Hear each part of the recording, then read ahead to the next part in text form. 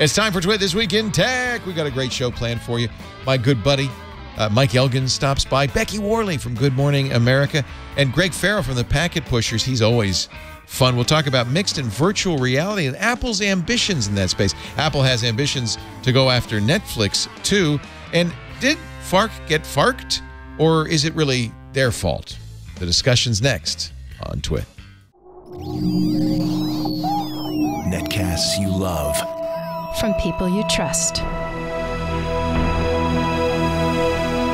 This is Twit. Bandwidth for This Week in Tech is provided by CacheFly at CACHEFLY.com. This is Twit This Week in Tech, episode 597, recorded Sunday, January 15th, 2017. Fark Google. This Week in Tech is brought to you by SeatGeek. Get the best deal on sports, concert, and theater tickets with SeatGeek. To get $20 back on your first SeatGeek purchase, download the SeatGeek app and use the offer code TWIT. And by Texture. Access the world's most popular magazines anytime, anywhere, using your smartphone or tablet. Try it free for 14 days at texture.com/twit. And by IT Pro TV, an easy, entertaining approach to online IT training. Visit itpro.tv/twit and use the code TWIT30 for a free 7-day trial and 30% off the lifetime of your account. And by Tracker, a coin-sized tracking device that pairs with your smartphone and keeps you from losing your most valued possessions. Visit thetracker.com right now and enter the promo code TWIT to receive a free Tracker Bravo with any purchase. It's time for Twit This Week in Tech, the show where we talk about the latest tech news, and we're all in studio today, which I love. Mike Elgan is joining us. He is a regular contributor to Computer World, now Fast Company. Fast Company, etc. And yeah, Digital Nomad. I've got Elgan.com where I put all my stuff. If anybody's interested in my stuff. And you've been staying here because you have a new granddaughter. That's one reason. We're Princess zipping up some Squishy stuff, but we're Face. also planning 2017. We're going to be all over the world again. Nice. It's going to be really I can't great. wait.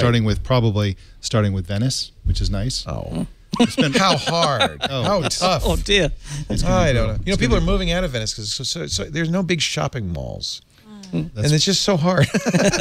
Where am I gonna get my blue jeans? I don't want to live there. Becky Worley, good to have you, Mike. Becky Worley's also here. Another dear friend from ages gone by. She's the big time host, tech reporter at Good Morning America. We're seeing you every day now. I'm not quite at host status. I'm knocking on Michael Strahan and Robin. Do they have like a hierarchy? Like, are you junior host? Oh no, I'm Lieutenant the host? Way C team on the West Coast, and I love it. Our West Coast C Flying team. under the radar at 2:30 in the morning. Because they clearly love you because you're Yeah. on all the time. I wake up a lot and have the 4:40 live shots, so Wow. I'm doing the morning thing. don't But there's envy so that. much interesting consumer technology news, and it's really fun to bring that into a mainstream perspective, and then get to come do this and geeky podcasting with you. And I just noticed, but there's a little tribute, if you look in your shot, to Call for Help.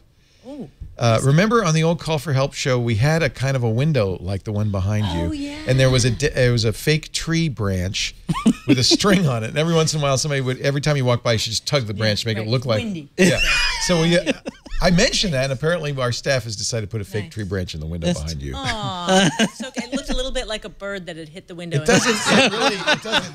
It could be anything, pretty much. It's a tribute, though, to Call for Help. Think of it that way. A tribute. Also here, I'm thrilled to have Greg Ferro back. He is the host of the Packet Pushers Network. Thank you. IT and enterprise tech guru. Mm-hmm. And It's good to be back. brilliant It's been a fella. while. I was lucky to be here in the Valley, and I couldn't hold myself back from coming up to see what's going on. Were you here for work? Yeah, I'm doing working with some of the startups in the Valley this week, and then I'm doing a social media tour of about a dozen technology startups in my field. Oh, that's fun. Yes. So you're not just a podcaster. You actually work. Well, this is podcasting, so part of my media presence is to get in front of the vendors and learn about their technology. So But do you work? I mean, do you consult? And I still do stuff? consult and analyze. I advise a number of companies about their technology strategies. Big and networks too. I mean, not just big so stuff. I'm working on one of the biggest, highest performance compute labs in the UK right now, working on their next supercomputer build out, which is really interesting. And I have a number of companies that I advise to keep my hand in as a professional network engineer or an enterprise IT engineer. And then, but my real full-time job is the podcast. And I want to keep my finger on the pulse of real technology, not just, become a podcast host who's like, blah, blah, blah, blah, blah. Which is the risk. Looking at you. I take that a little personally. Packetpushers.net. No, it's all right. It's Well, too you know late. what the chat It's room's okay. like. I mean, the chat room will they'll keep you honest. Don't Yeah, they do. Yeah. What's interesting about what you do is that you do so much call-in, actual help, Yes. help me figure stuff out. And in the also, radio I show. work with like Steve Gibson and Paul Thurrott and Mary Jo Foley. And so by working with all these people who really are covering these stories, it keeps me up to date. Yeah, anybody who's doing this is keeping I'm not up to date hands-on somehow. though. Yeah, you got to keep up to date, but I'm not hands-on. But I'm in a much deeper, but I'm much more vertical. So I'm in a niche of data networking and enterprise IT. I try to play with all the new phones, own as many as I can, the new computers, just so I can keep up with stuff people are buying. We have a bunch of doctors on Good Morning America who are on staff, and I was doing a segment with one of them the other day, and I was trying to reach her, and they said, "Oh, she's in surgery."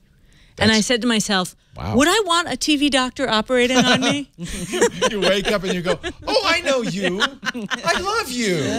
Just go ahead, get that pancreas." I would have a podcasting geek help me with my computer. Yeah. But I don't know about Maybe. the appendix. Actually, if you have a TV doctor, you actually want them to be in surgery. You don't want a TV doctor who's just making stuff up. That's right. Well, that's true. So you want them to be practicing. Did you go to CES while you were out here? No. Mike, did you go to CES? No, I avoid that like the plague. Becky, you must have gone to CES. Negative. It's only the second one I haven't gone to. Wow. Why not? No interest. I think, I've heard from a lot of people it just was not a media story. Yeah, I mean, the stories, maybe there's little crumbs. I think you actually had a great story about Zeiss's smart glass that was technology. last year. That article was written about a year ago. But the reason You're kidding. No, the reason I put it there is because we were talking about Apple working with Carl Zeiss, and people are like, "Gosh, does Carl Zeiss have any?" Yeah, they have amazing technology, and that's With smart why glasses. That was teased at last year's CES. The technology is super solid. If you read that article, I'm talking about how they're working with some competitor to Google, so that doesn't support or not support. Well, Robert Scoble's contention that was the Apple- big story from Robert anyway. He says, and it's not clear, we talked about this a little bit last week, it's not clear where he got this. He says in his Facebook post, a Zeiss employee confirmed the rumors that Apple and Carl Zeiss are working on a pair of augmented reality or mixed reality glasses that may be announced this year, maybe next year. Then later on in the post, he says something about the fact that the people in the booth made faces when he mentioned that, as if they were laughed nervously. Away. I hope that wasn't his source. Well, that's what he said in the post. That's his source. That's the source. He said to the employees, "Why are you doing something with Apple?" And they laughed nervously. This and looked implies, away. though, a Zeiss employee confirmed implies that a Zeiss employee said something to him, Right. not merely laughed nervously. You think it's That's the nervous? changed from what I saw earlier. Yeah, well, this is the previous post. I don't know. Anyway, it wouldn't be so much of a surprise. And then he the said- other he piece said that's of interest is the Zeiss booth was in the augmented reality marketplace, and yet they had no augmented reality products. So that kind of, Yeah. confirms something. They're working on something secret. So you remember that remember bookstores? Yeah. There is a building where there was books inside. I was in one yesterday. Oh, wait a minute. That was augmented reality. Yeah, that's it. Yes. I literally was. We had a company called Occipital who makes the first one I've ever seen for an iPhone, the advisor for the iPhone, and it's augmented reality so you can see things and touch things. Watch the new screensavers from yesterday. And then our co-host, Nathan Oliveris-Giles from the Wall Street Journal, the guy said, "Okay, now touch that wall." He touched the wall, and a hole opened up in that wall, and there was a bookstore in there that they had scanned, and you could walk in and go from augmented reality, a real world, to a virtual reality in a bookstore. Yeah. So thank God we still have bookstores. Yeah, and thank goodness Amazon didn't run them out of business and into virtual reality. So anyway, so in bookstores, they used to sell these flat lenses. It was a flat little credit card size lens to magnify the book. Remember those at the let's check it. They were Fresnel That's called lenses. a Fresnel lens. Yeah. It's 200-year-old technology. That's the technology that the Carl Zeiss technology is based on. They put it into the glass. Now they have 250 patents supposedly around smart glasses. And so the idea is for augmented reality, mixed reality, they'll be able to build these into ordinary glasses at low cost, and these will be just, you go to the optometrist That's the key to office. Fresnel, because unlike a regular lens that you have to grind to precise tolerances, these are just, and you've all seen them. Yeah. They're just little wedges of glass That's right. that give you a less, I have to say, a less high quality experience. But imagine what's possible now with lasers and computer. Oh, maybe they could be driven. better. Yeah. So they've apparently got some really fantastic technology, and it's actually a separate company. They spun out a separate company just to do this sort of thing, and I'm really excited about this technology in particular, but other efforts in general that will result in smart glasses that look like ordinary glasses. There are a bunch of companies working on things like that, taking different approaches. But I love this approach because you definitely want visuals. You definitely want a screen. Okay, so let me ask the question, why does this form of augmented reality glasses differ from Google Glass? Why do you see the difference between the bright screen in the upper corner of the lens being so socially different, or sort of from a market use case better than compared what to Google Glass Glass? did? So I think that the hot part of the company they should be partnering with, and I talked about it in the article, is Luxottica, which is the umbrella company for They almost own every all the glasses glasses company in the you know, world. Yeah. Sunglasses Hut, all the Ray-Ban. all the vanity. If you get Gucci glasses, those are Luxottica glasses. It's an Italian company, and so I'm pretty sure that within 3, 4, 5 years, you'll be able to go to the optometrist office and do you want progressives? Do you want this? Do you want smart? And if it's smart, what's your platform? Whatever. It's a checkbox item, and you just get your ordinary glasses, and there they are. They're like, they have this similar effect as what do they call it when you have two different lenses inside? Bifocals. Bifocal. It'd be like bifocals. And you'll be able to just get little notifications. So-and-so is calling you. You know, and the problem with Google Glasses were twofold. First, they looked really stupid. It was a big boom that came out in front of your face. By the way, this guy spent $1,500 on them and wore them around for a I still long use time. them. I love wears them around. Right. Well, I think the fundamental thing about Google Glasses was they were an ego play. The idea was that they were meant to look like you're a dick. Well, So that, I don't think you they know, were so meant that you to. would stand out in a crowd. I think that And was they were incidental, meant to be mobile frankly. advertising. Yeah. I think the dick came free. Yeah. Yeah. Stupid comes. It was part of the. Stupid is as stupid I does. just want to show you up here in Fort Bragg. There is, and there are a number of these. The old lighthouses. That's how they started. 200 were Fresnel lenses. These are made in France. I think it's probably pronounced Fresnel I because looked it's it a up. French. It's Fresnel or Fresnel. Yeah, there's an S in it. But well, you don't want to say it wrong because you're a TV announcer. I'm a just a silent S, podcaster. yeah. But these lenses are jewels. I went up to Fort Bragg and saw these, and this one's still operational. It's run by the Coast Guard, but it was completely restored, and they're just gorgeous lenses. And so they could make these giant crystal lenses without having to and focus the light and where focus the ships light. are. Right. Yeah. And it was good There's enough. a few things in there. One is, so Google Glasses were meant to be an ego play. You put them on your face, and they're a statement. I disagree with that. It wasn't meant to be an ego play at all. Absolutely. No way. It was commercial. I tried to diffuse it. It was but an no. experiment. Now, the second, It was an experiment. So if that's the case, then why is Snapchat's glasses working so well? Because they look like glasses, right? Now, the problems with Snapchat glasses is that if you're medically got an medical optical, Right. you can't use them. Well, Whereas that's why these- Luxottica should Now, get the involved. advantage of Luxottica You're is saying that you're now- Snap's glasses are not an ego play? They're limiting, they're putting the... They're not. They're They vending certainly machines. They're and- trying to make ordinary glasses look like an ego play, but they look like ordinary glasses and they operate like ordinary They glasses. look ridiculous. They have a Agree. lens on both sides. They look like I don't disagree with you, Of but they all look days, less the day I ridiculous. didn't bring my Snapchat spectacles in, and I could be wearing them now. And How do you living feel hip. when you wear them? Like well, a dick? Not like, like a schmuck. Like a trendy I might dork. have started something. you know, I wore them to Vegas because I was just curious what the reaction Right. would be. And of course, Vegas is camera shy to some degree. In fact, when you get to Vegas now, they even have ads that say, "Let's keep what happens in Vegas here. Let's not share it too much." But nobody knew what they were. Yeah. I thought so only we hipsters and Snapchat folks and tech people. We hipsters. Greg opts out. Right. Know what they are. Even the waitress at the restaurant, and I'm like taking pictures of her. She said, "What are you doing? What are those?" And I had explained what they were to her, and I think she was probably somewhat uncomfortable. Is Yeah. maybe the difference that the Google Glass was attempting to be very, it almost looked Euro or intellectual with That's the what Greg's form. saying. And then, the was his- Snapchats are goofy. They just That's look what he's so saying. the- Partly is also that they cost $1,500. So that's kind of, it was a little pretentious to wear them because it was a statement. I'm willing to spend $1,500. They were trying to attract cutting edge content creators and experimenters and people like that. It was an experiment. They were upfront about it, said this is a trial. They said that. We're going to try it. And then when because they didn't know what to do with it. They had technology. They didn't know what the application was. It was so new that they what happened to the rumor that they were going to keep making these? They are doing it. They're going to work. It's probably going to come out for enterprise. It's going to be a real product.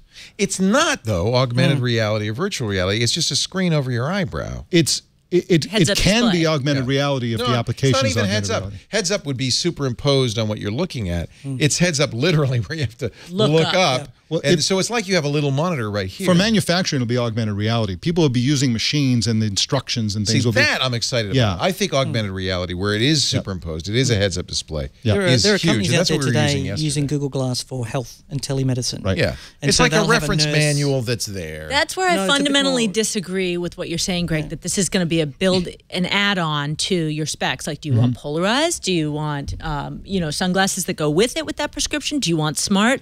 I'm still not seeing a regular human use case. Oh, It's notifications. So here, there's no million camera. things. There's Okay. no camera. That's What? the thing. There's no camera. Yeah. What? That's real. I walk around and I don't know who I'm looking at. I don't know. I know I worked with you. I can't remember your name. It pops up your name, some seminal. That doesn't exist. You just called me Greg. If you'd had these, you would have said Mike. Did I? I think it exists. I think it's completely doable. So they've turned off, for instance, Google has that capability. Yeah. But Google has turned it off because of the creep factor. And that's the biggest problem, in my opinion, with Google Glass. Exactly. It's a is camera. the creep factor. Yes. If without a camera, it's just you have It's prescience. informational. So if you think about we're entering this world of artificial intelligence virtual assistants, where you can have a really actually smart and useful Siri, Cortana, etc. I'm not supposed to say those words. And imagine Just don't when say you Alexa. Oh, don't say that. So imagine when you have real preemptive.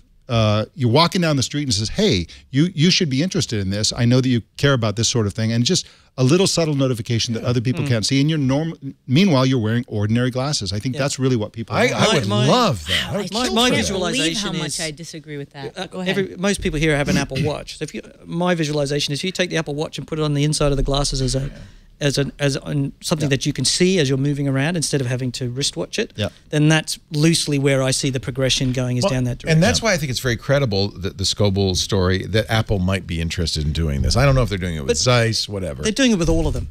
That's the what I big would company guess. is talking to everybody and- who makes components for this type of stuff. They're talking to all of them all the time. And so it's meaningless to say they're doing it because of course they're are. talking to That's a Luxottica, they're given. talking. Right. They're going to have meetings all over However, the place. Nothing's going to come of 99%. Tim Cook has of said these. now at least twice meaningfully we're very interested in AR. Duh. But I think that's him putting a little flag in the sand saying, we want to claim this, and people are looking at Apple saying, look, you got nothing, you got no VR. Siri is lagging way behind everybody else's product. What are you doing besides coming out with watch bands? And I think this is Tim saying, no, we're doing something. We just, as typical Apple, we're not going to tell you anything till we have something. And I think it's very credible because of what you said, that this would fit into their line. By the way, somebody's pointed out, I think we talked about on Mac Break Weekly, the AirPods could have a similar augmented. Well, see, but this is another thing. Apple would love for people to be able to wear AirPods every waking moment. All the time. But you can't. The batteries don't last long enough. Right. They're too weird looking. But glasses, through bone conduction, can give you audio in a device that only has to be charged once a week. Yes. And since you've already got the smarts and the intelligence and the battery and all that stuff in the glasses, people are going to want a little visual cue to go with the audio. But think about the production challenges here. Glasses have to be fitted to every single person. You can't produce one product. They already are. It exists already. The whole system Couldn't of measuring you have the eyes. something that goes in the frame that is... Yes, you could, but now you've now got to produce an outlet which can customize for every human head. Do you want round frames? Do you want square frames? Do you want clear? You've got women's, you've got men's, you've got children's. That's how it works already. It does that. It's just a question of having something they could And Apple add. is not about customization. Apple is about producing one Apple Watch that everybody gets, and we shove it down your throat. Apple's not going to be the company You have that does AirPods. this. There's no earpod. There's no ability to have a soft or over ear. You can't have headphones. You can't have AirPods are earphones. just AirPods are. what they are, This is yeah. the only choice you get, and that's suck it if Apple. you don't. Yeah.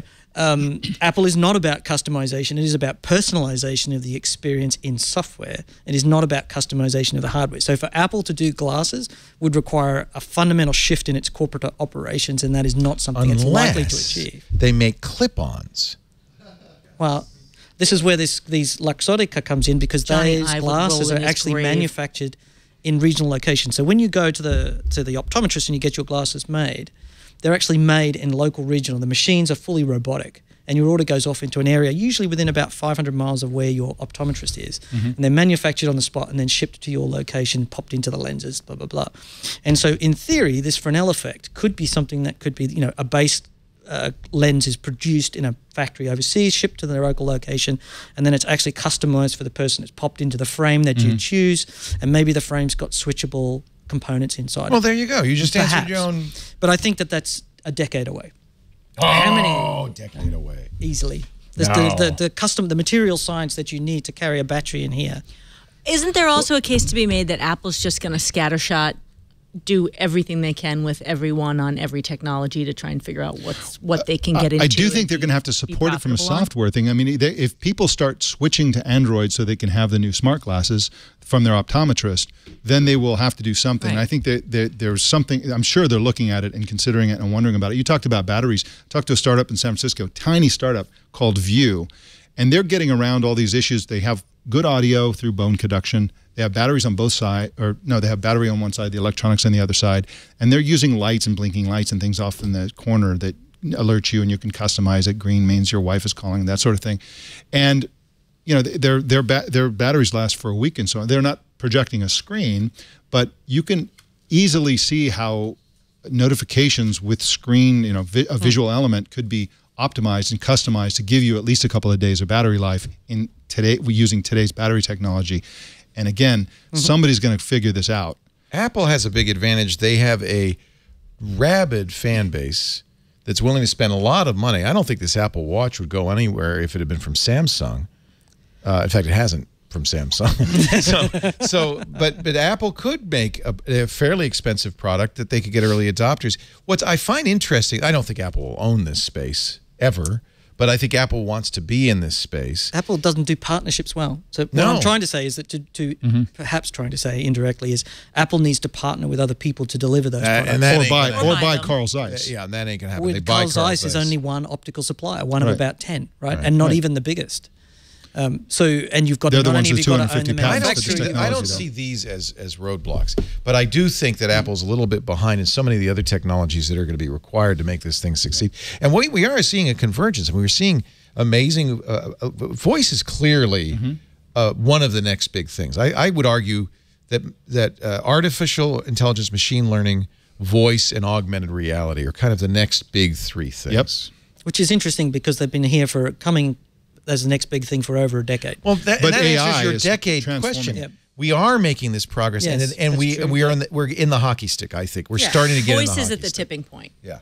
For sure. I don't buy it with AR and VR. I see VR in gaming. I see AR in VR, industry. I'm not excited about. I really think it's AR. VR only to the extent that it's used in conjunction with AR. There'll be niche use cases. Yeah. And people Well, run around gaming's going, great. oh, but it works for... Yeah, gaming's great, but I don't think you want to walk around town with a VR. I can't help helmet on. being a consumer reporter and thinking of these through that lens, Right. no pun intended, and Right. that's where I see. But look at how unexpected the A-word Echo. Well, I shouldn't say. I don't want to do a command. The I don't Echo want to trigger. surprised us, but it worked. It worked and for consumers it worked. Well, and this is It's we don't know the sales, and it's I do. but apply Those who have an Amazon voice-controlled device in their home have been shown to Well have done. 10% higher purchases from of course. Amazon. Well done. I do. I just bought batteries that way.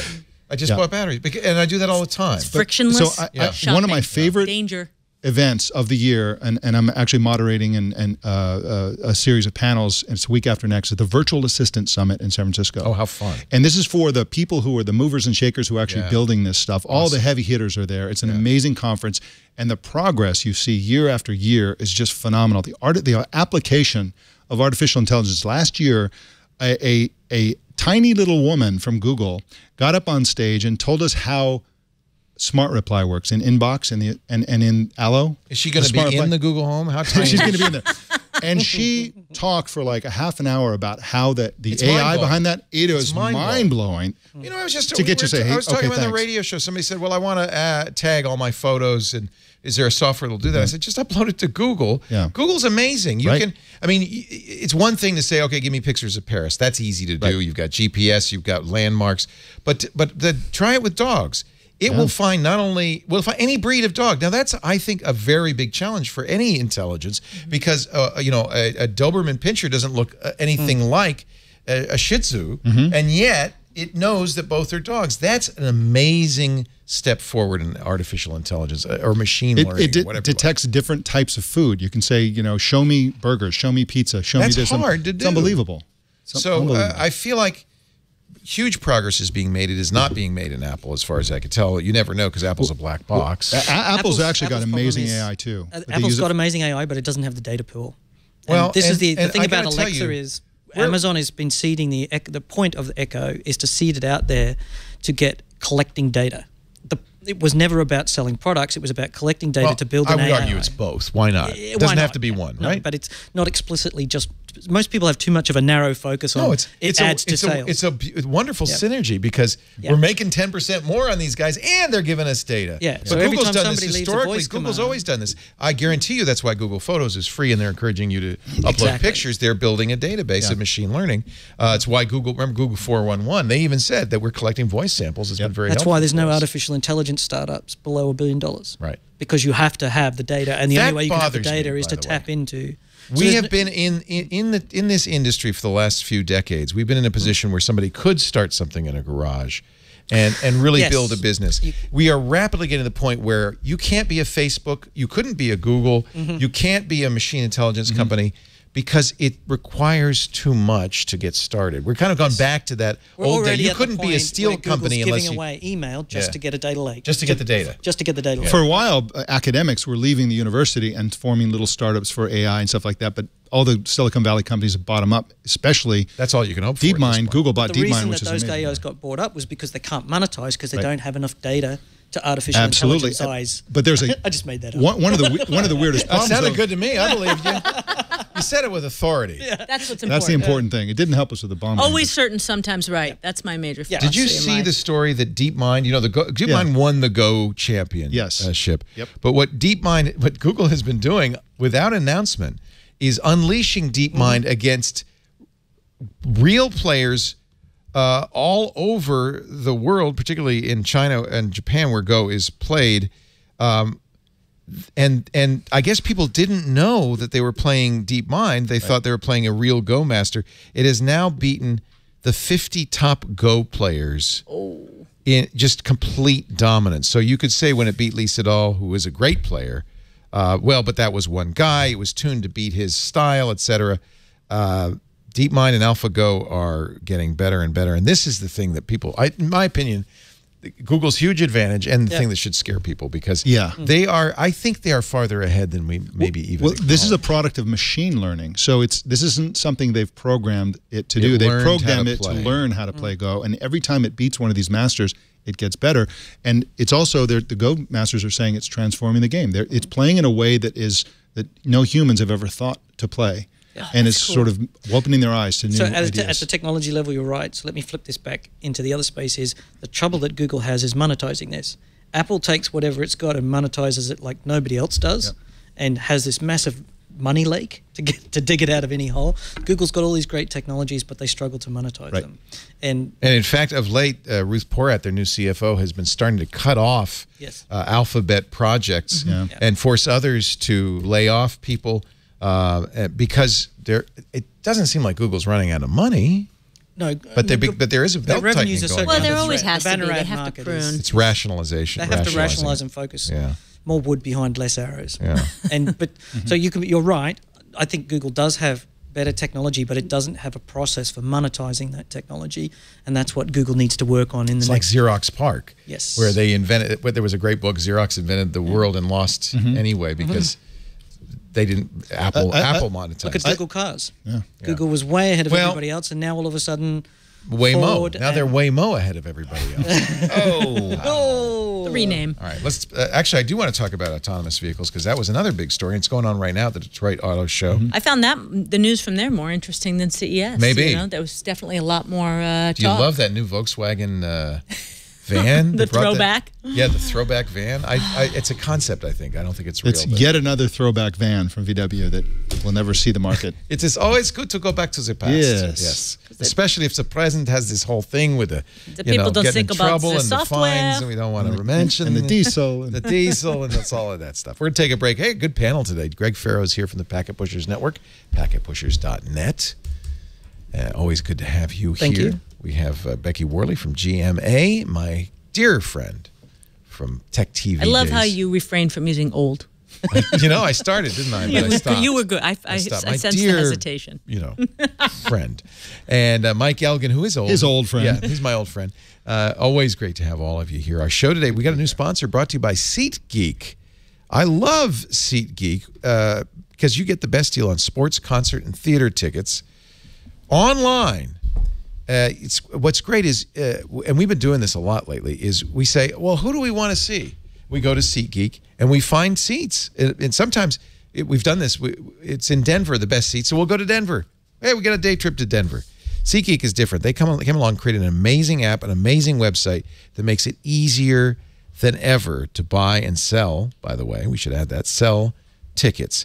It does price comparisons for you, so you know exactly. It searches multiple ticket sites, so you know exactly what the best deal is.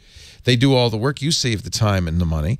Every ticket on SeatGeek is given a grade based on value, so you can see the underpriced seats. Find the best deals that fit your budget. It's a great way to shop. Now, we're going to get you a $20 rebate on your first SeatGeek purchase. So, hey, this one's on me. Go to SeatGeek and download the app. All right. Actually, best thing probably to go to the app store of your phone and search for SeatGeek, SeatGeek. Go to the settings tab, add a promo code, and use the promo code TWIT. You're going to get $20 after you've made your first ticket purchase. Download the SeatGeek app, enter the promo code TWIT today for $20 off. They've got Hamilton tickets. Ooh. SeatGeek. Get the app on your phone and then add the promo code TWIT for $20 back on your first purchase. SeatGeek, made for geeks with seats. My 9-year-old daughter wants to go to Hamilton so badly. 9 years old. Oh yeah, it's awesome. Big. It's like what was the one that was there one that Abby was into when she was at like one Broadway show that they were into? Cats. Maybe, or Wicked. Wicked was big. Yeah. It's Hamilton for the kids now. How she can interesting. recite 9 songs top to bottom. Yeah. She just got retainers. So now she's working on doing the whole entire Hamilton run. away my Shut up, not throw away my Really shirt. appreciate this segment. She will. No, that's great. It's Now, outstanding it's for coming her to San Francisco. articulation.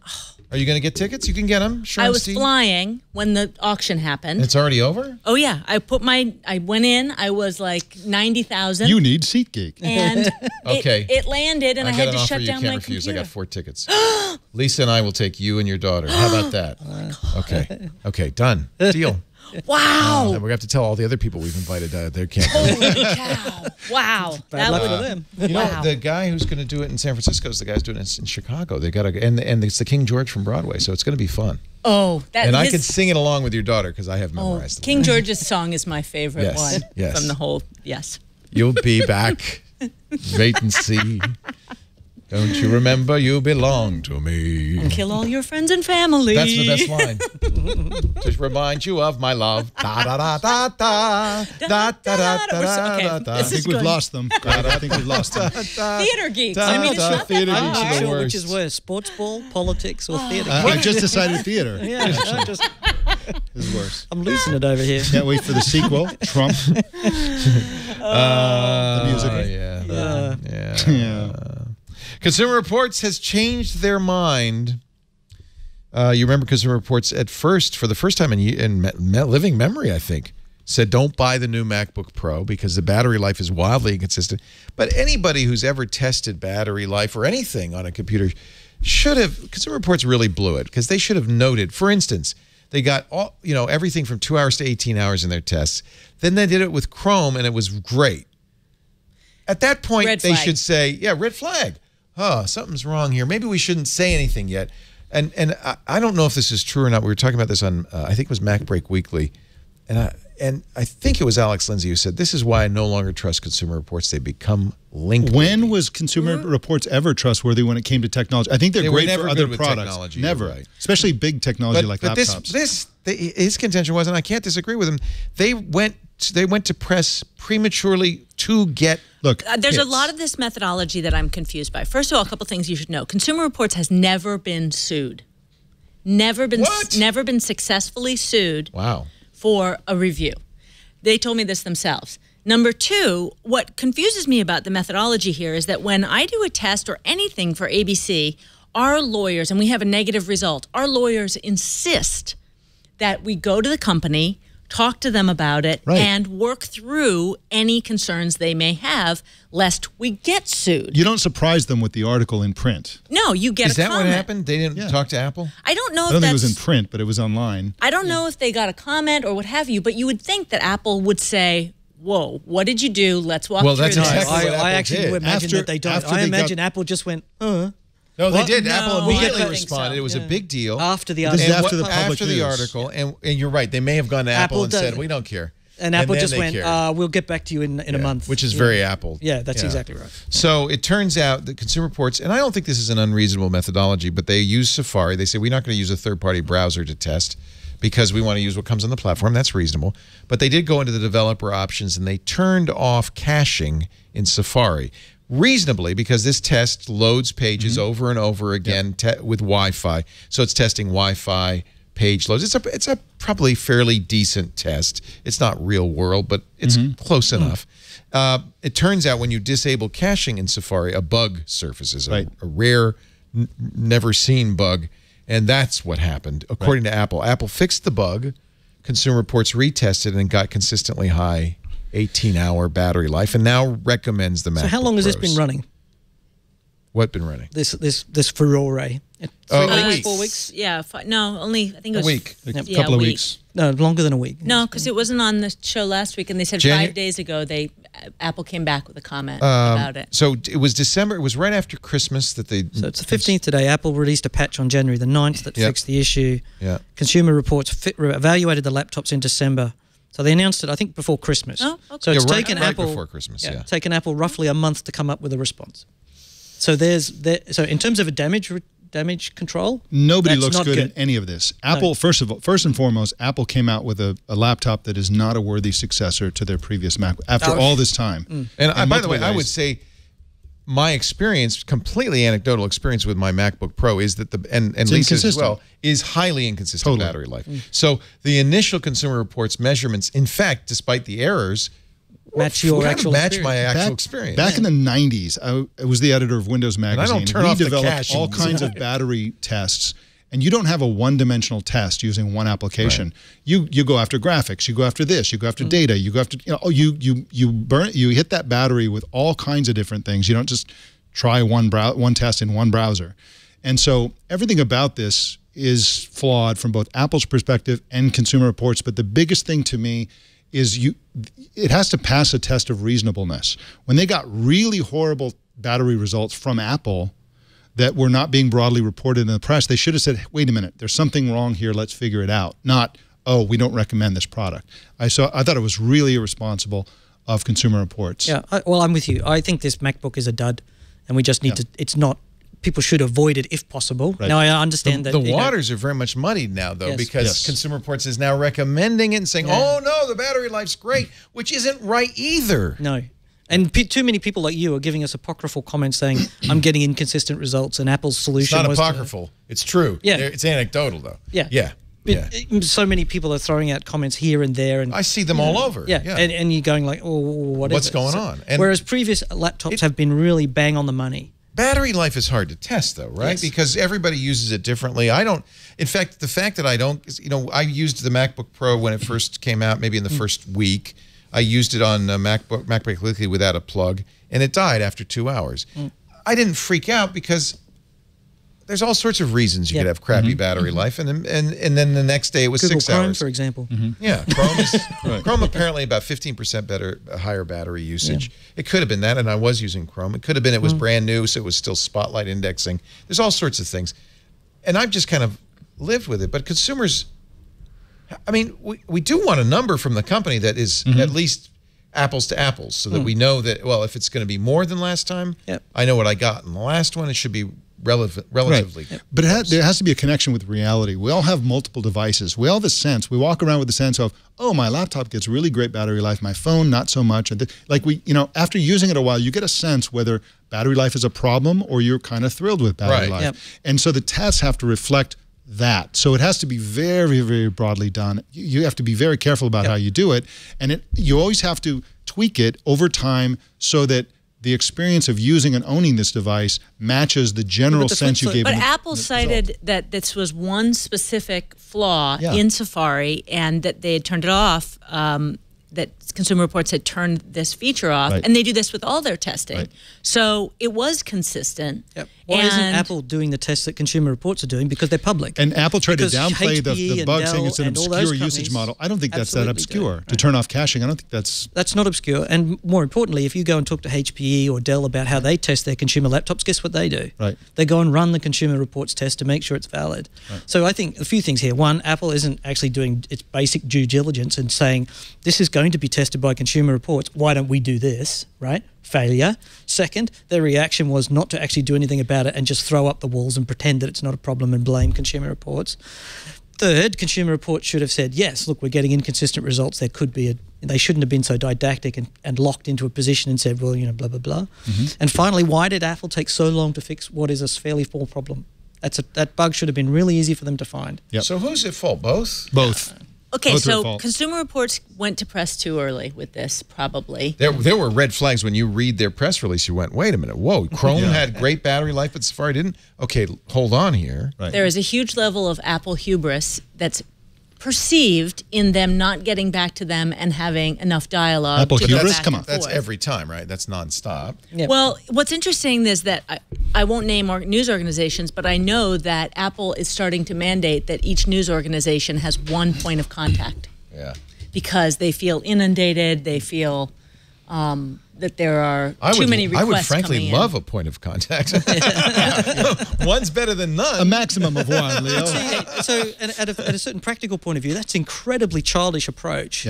So the way that Apple is running their marketing is they're running a very small marketing team. Instead of spreading out the team and having enough people to cope with the inbound requests and hiring in enough people, they're saying, no, what we'll do... You deal with it. You deal with it. Right? Hold the media at arm's length. It's so interesting how closely Apple's run to the Trump transition.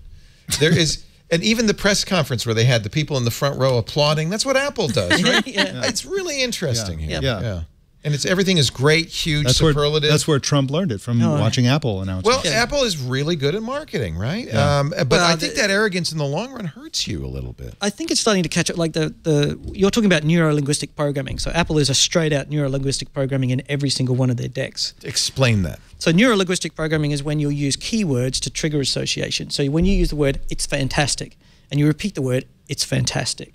And then you repeat the word, it's so amazing, and it's fantastic. Which Apple does. If you do a cut down of their speeches, it's like boom, boom, boom, boom. So by just continually repeating and reinforcing the same word, you're making sure that the customer or the person in the audience is actually being programmed to walk away with the perception of fantastic. And so to learn more about this, you need to read Scott Adams' blog. He's the creator of Dilbert, and he's been going on and on about this for a year or two. The funny thing is your conscious mind recognizes how stupid it is. But it still works.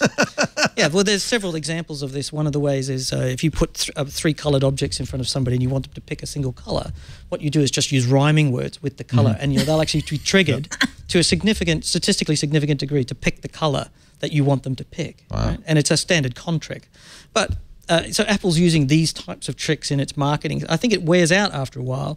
In the same way that, when a politician comes into power, you see them, use a certain set of media tricks, and all of a sudden people go, like when Obama came to power, he was very much like, we're going to be, and then all of a sudden he started to move into a centrist position because he wasn't able to control the message, he wasn't able to bring the right wing along with him, blah, blah, blah. So you end up, these media tricks wear out, and I think Apple's media position is starting to struggle. It's certainly not able to cope like it used to be. And the general exodus of staff is an issue. Scott Adams calls it the moist robot hypothesis. We are moist robots. In other words, we're biological, but we're also free will is an illusion, and we can be programmed once you understand our user interface. And I It think goes back to post-truth, which is we want emotion instead of information. But from a technology perspective, I think it has to be credit has to be given to Steve Jobs, who I don't know how he arrived at it, but he was the genius and master at this whole idea. Every time he gave an interview or announced a product, you walked away with something in your head that he wanted to put in your head. One of the most casual examples of this is when he went before the Cupertino City Council and said, we'd like to build a new headquarters. Looks like a spaceship. And since that moment, we've all called it the Spaceship Campus. He planted this wonderful, fun idea around his building, and he just did it like a bodily function. Building. He was so good at it. It's just another building, right? It just happens to be a bit fancy. There's actually a building exactly like it in Oxford in England. It's actually a linear accelerator. It actually use it for an optical light source as a research lab. It's a lot like the GCHQ or one of the no, GCHQ doesn't look anything like that. There's a round building. I live in the town where GCHQ is. I promise you it doesn't look anything like Apple's, not at all. But if you go to Oxford in the Rutherford Appleton Research Laboratory, you'll actually find the laser light source. It is a straight out, 100% Apple copied that building as far as I'm concerned. I think that there's a parallel between Steve Jobs and Trump in their communication styles. They kind of look angry. Wrong. They look angry but say positive things often. And that when Trump's got his brow furrowed and then he says, it was amazing, it was terrific. It's really powerful when an angry person says positive things. I always got that vibe from I got that vibe from Steve Jobs, that he was sort of he was angry at you. Yes, that was your fault. I don't think he's constantly angry, but he was angry at you. Well, he had an intensity. Trump doesn't smile. At least Jobs smiled. Right, but he has an intensity. When a scary person is being nice. Yeah. You're more receptive. Yeah, exactly. You know what scares me a little bit is the notion that Steve Jobs and others might be consciously using these techniques of persuasion.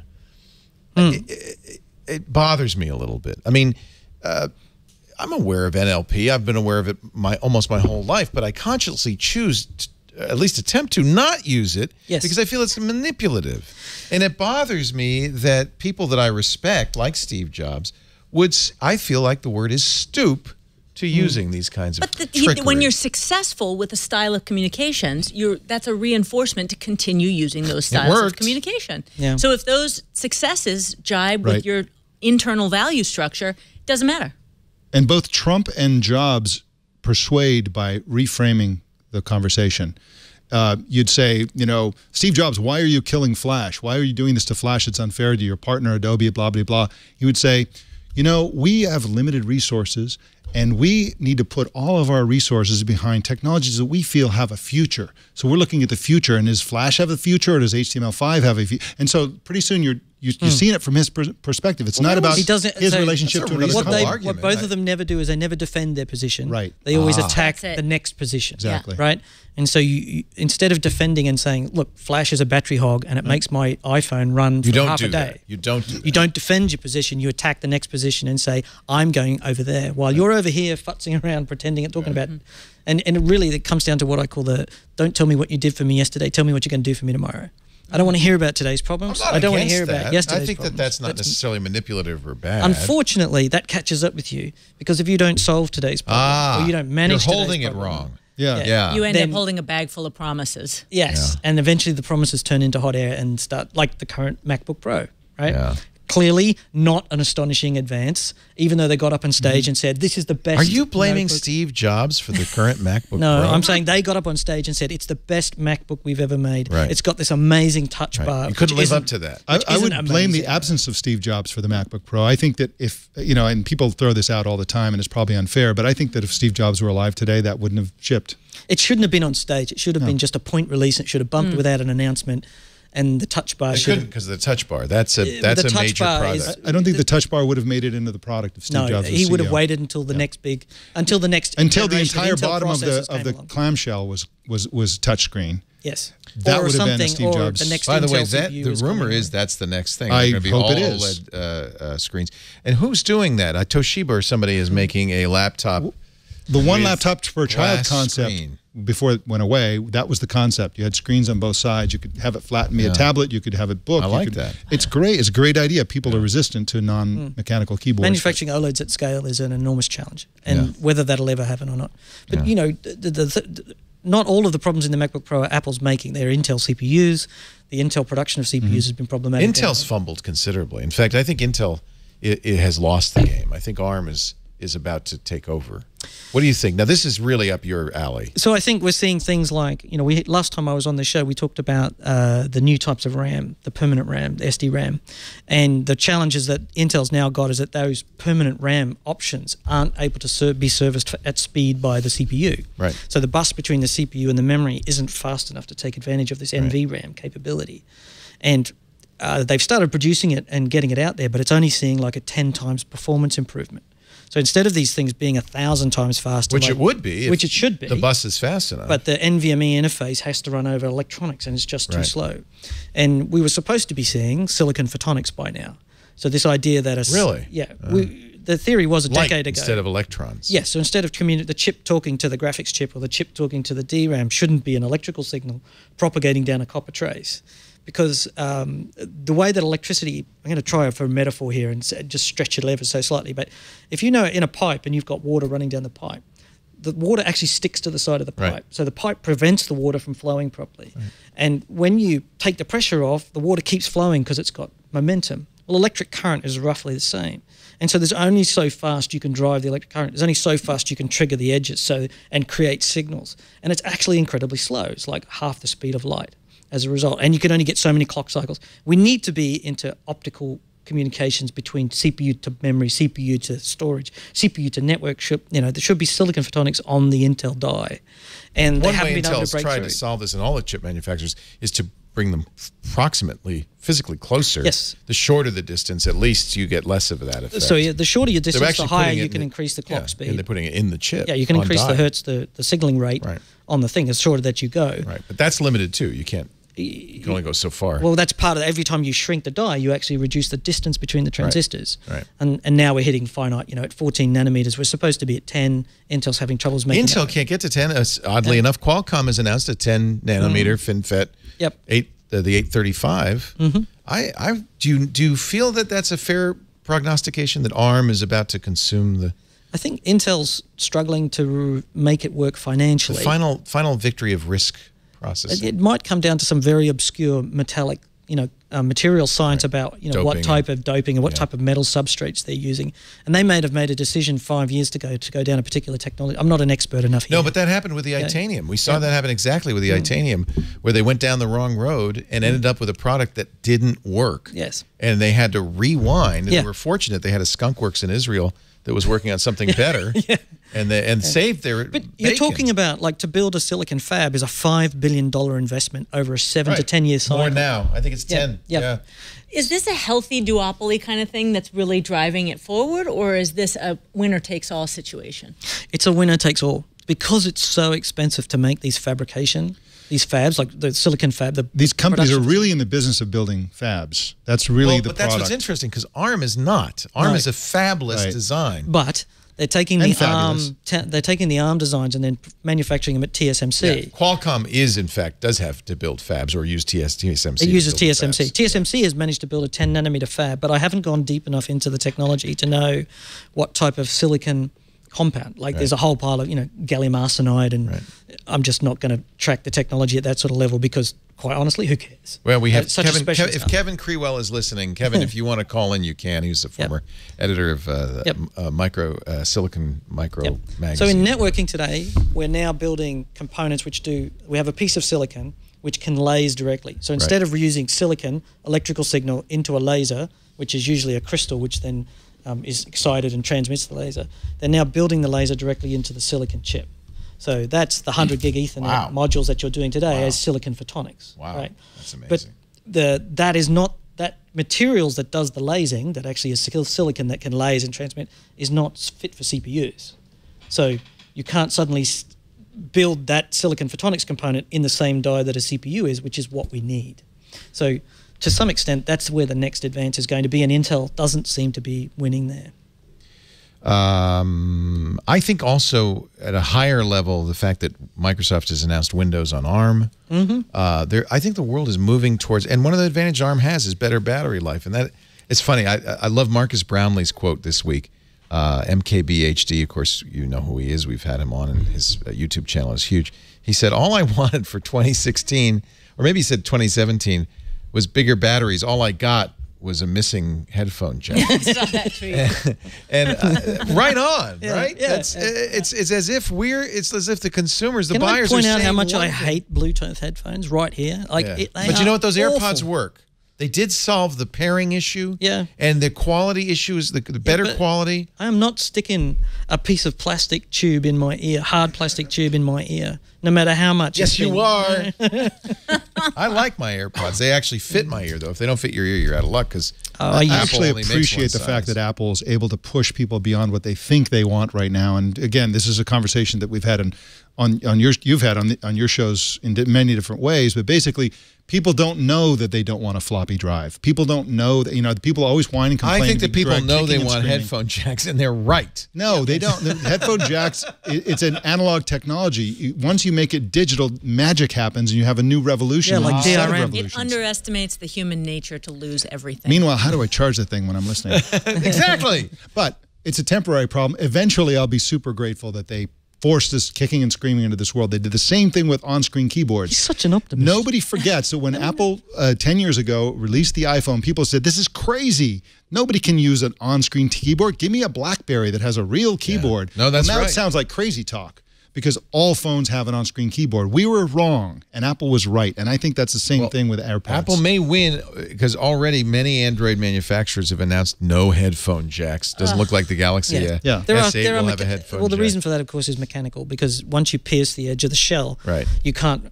You have all these structural design. And Apple pulling it also out, said it had to do with room in the thing. If you're putting an Sure, analog but there's a amplifier 2.5 millimeter jack instead of a 3.5 millimeter Right. jack, right?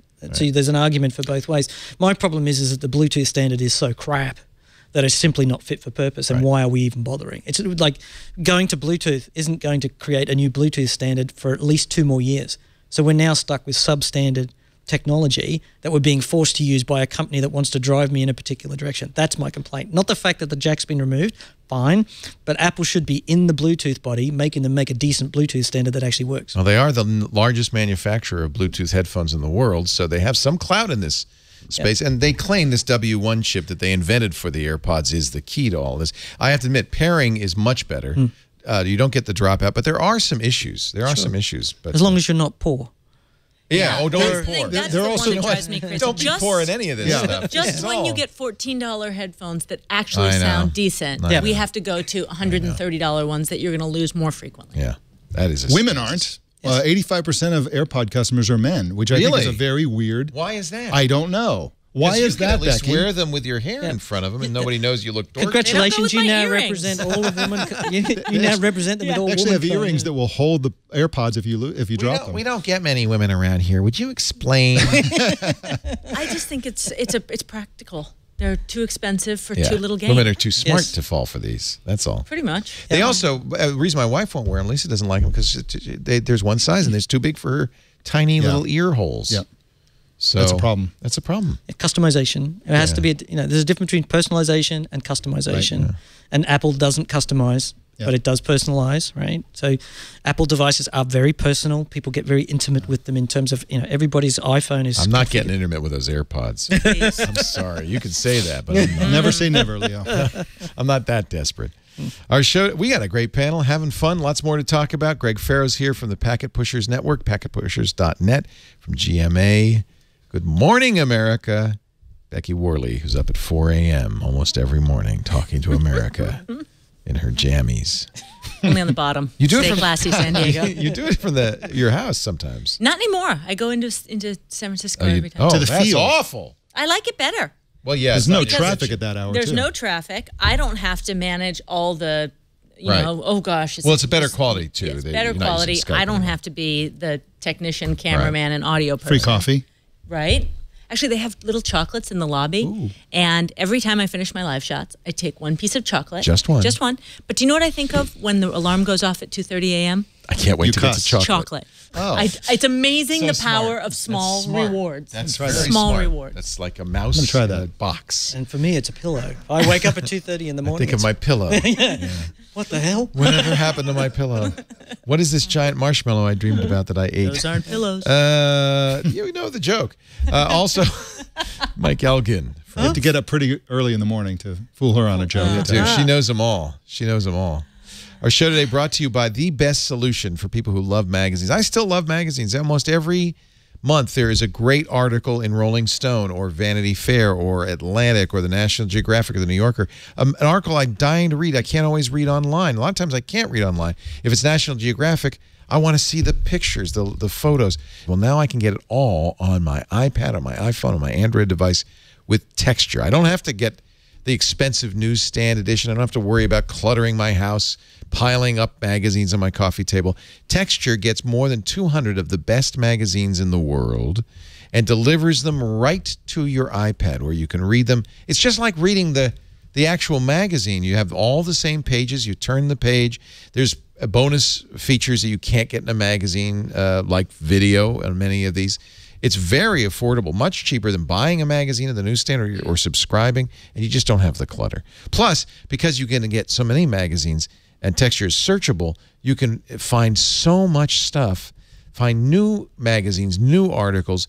Back issues are there as well, of course. Now, Texture is normally $9.99 a month, which is really a great deal. That's the cost of 2 magazines on the newsstand. I like to take the sex quizzes in Cosmo. I don't know about you, but that's just fun for me. I always fail them. Yeah. Almost always. I'm trying to. One day I'll pass. But that's something. I'm not going to buy Cosmo for that. But it's fun when you have it, or People Magazine, or it's fun when New you Yorker have for it. the cartoons, although everybody should read that cover to cover anyway. I love the New Yorker, and this is a great way to get it. You don't and need of a course, subscription. Fast Company, which has some of the most It's in there. brilliant writers. Great writers. Brilliant.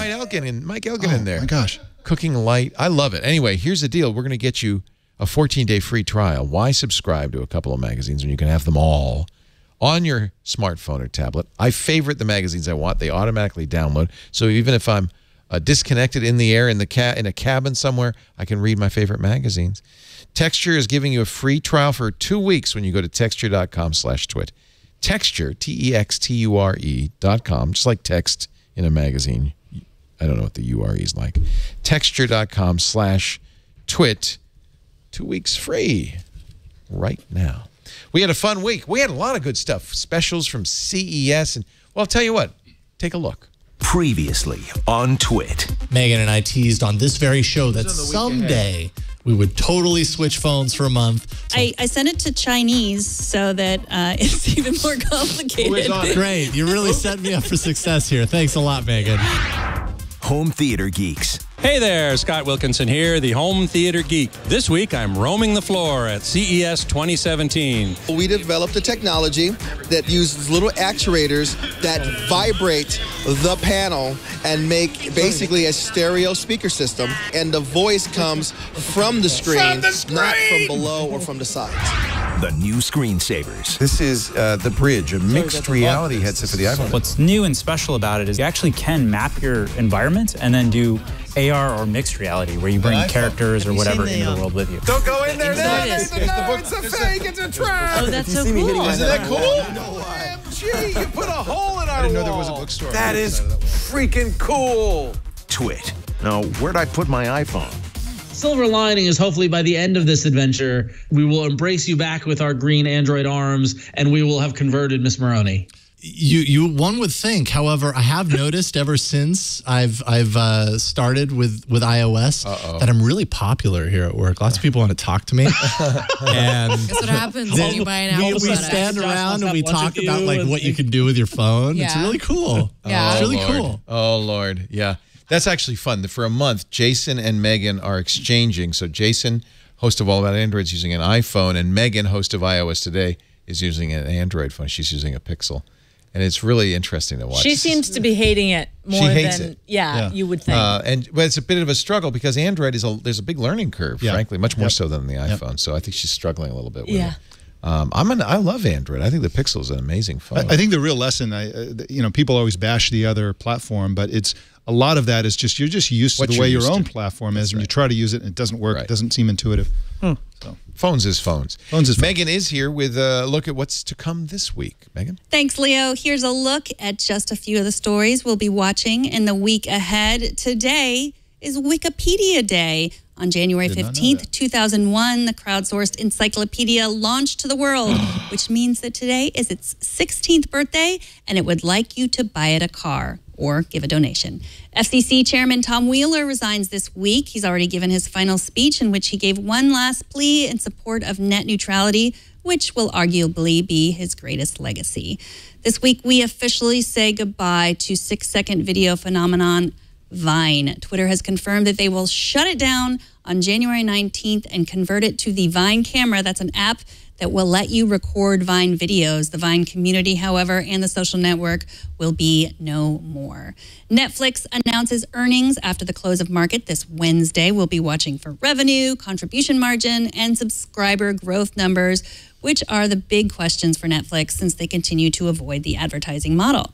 Jason Howell and I will cover all of this and a whole lot more all week on Tech News Today. That's recorded each and every weekday at 4 p.m. Pacific. And that is a look at the week ahead. Back to you, Leo. Thank you, Megan. Monday through Friday, 4 p.m. Pacific, 7 p.m. Eastern Time, midnight UTC for Tech News Today. I didn't know Wikipedia is celebrating its 16th birthday. Wow. That's amazing. This actually was, so iPhone is 10 years old this week. The video game industry began in 1968 with the patent that made TV video games possible. Ended up being the Magnavox Odyssey. Do you remember that? I don't think anyone remembers the Odyssey. That was a terrible, terrible thing. What else? This was the big anniversaries of this day. Yeah. I still think Wikipedia is the most amazing example of what the internet's capable of. Yep. Just amazing. Yep. And the bravo. Spirit of volunteerism. Right? It is the wisdom and idiocy of crowds. And then there's Twitter. Yes. Well, you like Twitter. It's so funny how the ladies love the Twitter. The ladies love the Twitter. Pendulum swings so drastically when I consider Twitter. Me too. You know, there's so much love-hate thing. There's so much vitriol, and yet there's so much freedom, and they go so clearly hand in hand. So I'm a huge Twitter fan because I don't have to put my personal information into it. Yeah. Whereas if I go into Facebook or Google or any of the other LinkedIn, I have to overshare all of my personal data. And, quite honestly, Microsoft owned LinkedIn. I don't trust Facebook. I don't think anybody trusts Facebook. And, I've got all sorts of, ideas about that. But on Twitter, you can be whatever you like. And can I share something that scared me this week, which was a website that I did not know existed called Family Tree Now? Yeah. A lot of people shared that with me. Holy cow. It doesn't have me. Yeah, it does. No, it doesn't. It does, because not only did I find you, I found your kids on it. It was unbelievable. So this thing is an incredible linkage of databases that will say who your known associates are and your previous addresses. I found the address that you and Jennifer lived at back when you lived in San Francisco.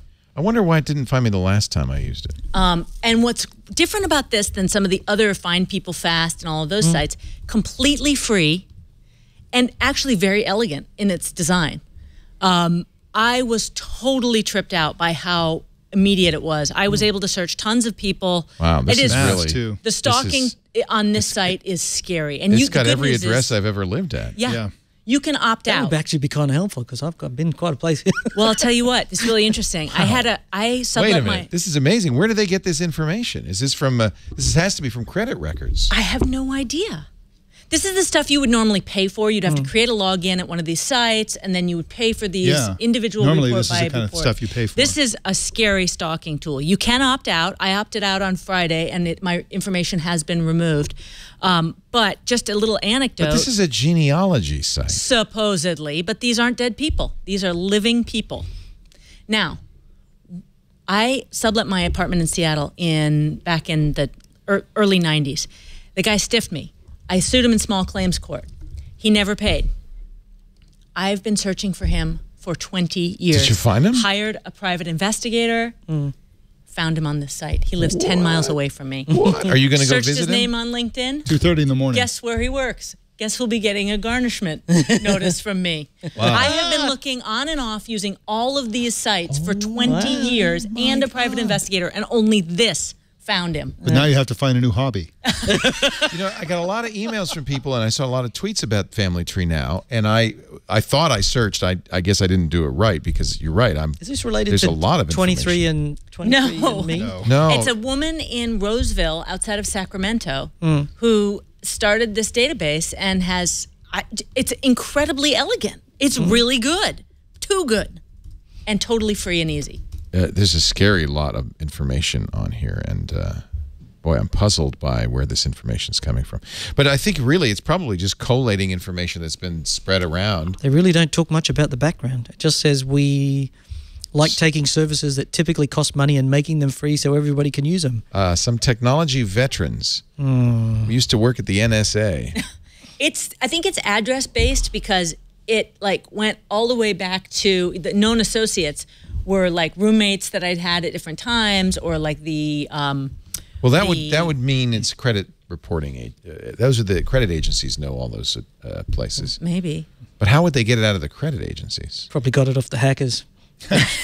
Those credit agencies are hugely insecure. Actually, that's an interesting point. Because It could if you be just this is started just collating a bunch of hacked If you just collect a databases. bunch of hacked databases, you could probably build a On the substantial dark part of this. web, go shopping for... Well, that's the thing why that not? scares It's me also about this really not being. creepy, because this is their About Us page, and it really pretty much doesn't say anything except here's their kitchen. Doesn't give an address. It's in Roseville, California. Where's the board of directors? Right. It says no names of anybody. Obviously, these are real pictures of their ancestors. Yeah, a lot of help that is. That's it. Found those on Google. This sounds like the CIA to me. But also, because there's no sign-in, because there's no CAPTCHA, think of how easy this is to scrape. Oh, yeah. Oh, yeah. You could automate this real quick. So that is. And why is it free? Well, you do pay if you want more, right? They have ads that run that look exactly like records that are a part of their own design, and you click on it and you don't even realize it's a paid product until you get way deep in it, and then they want to charge you. And so, again, the good thing about it is you can opt out, and that did work, but creepy. Well, let me just sign in with Facebook and give them a little more information That's good. Good idea. about me. Let's just do that. Nice. Wow. Yeah. Okay. So, anyways. U.S. only. That's the good news. Yep. It's funny, the things we worry about that are, we perceive, government Well, everybody's so worried about actors. Google's and our privacy when they're reading our And the Gmail. NSA. They just go to this. Yeah, That's right. what I'm talking about. That stuff is out there. Yeah. Creepy, right? That's Facebook class data. Although Facebook's got a much greater reach, they're actually tracking much more metadata about you. Like they follow you around. They actually lay cookies in your browser and follow you around. And that's why I'm of this strong opinion that Mark Zuckerberg is going to run for president in 2020. This is one of my favorite stories, that both Mark Zuckerberg and Jeff Bezos suddenly woke up one day and said, it was that easy? We ought to do this. Full Tony Stark stuff, right? Yep. And what is the conflict of interest if the guy who runs Facebook, who can clearly totally manipulate the election if he should choose to, runs for president? I think he will be 35 like the month before the filing deadline. I mean, it all fits into place. And it makes perfect sense. And I can even see, oh, and by the way, he's going on a 50-state tour to meet people in all 50 states this year. Yeah. On the back of a train. I'd rather be CEO of With Facebook buntings? than the president. Why would anybody want to be president? And that's what everybody says when I say this. They say, well, why would you want the demotion? Right. Yeah. He's already the emperor of the world. But it'd be useful to have a 2 million man army. I don't. It'd be great to have Yeah, a there's certain military. things as a private industry you don't have nukes. He doesn't have nuclear bombs, yeah. But I wouldn't be surprised, and I don't know Mark Zuckerberg, but from what I know about Mark Zuckerberg, by the way, this article is by Nick Bilton, is that he's a do-gooder. I think I am not of the opinion that he's the evil incarnate. Not at all. A lot of people. I think he really wants to make the world a better place, and I could see, and that what better bully pulpit. Right? Can we argue about that? I don't think he's a do-gooder at all. So basically The man wants to give away his entire fortune. Of course. Why not? Right, exactly. Why? So how could that not be doing good? Because he stole it from somebody else. Money can buy you things, okay? It can buy you material comforts, it can buy you security, it can buy you fun and frivolity, it can buy you lots of things, and one of the things it can buy you is influence.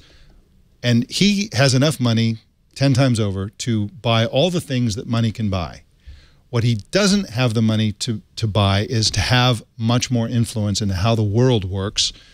And we all I like solar power better than other types of things. We all have opinions that we you have a pet project. Yeah, I'm not so crazy about GMOs. I have all these different opinions. Right. What he's doing is he's promising to take his money and buy the things that currently his money can't buy. And that is, he's going to throw all this money into things so that the world works the way he'd like it to work, whatever that is.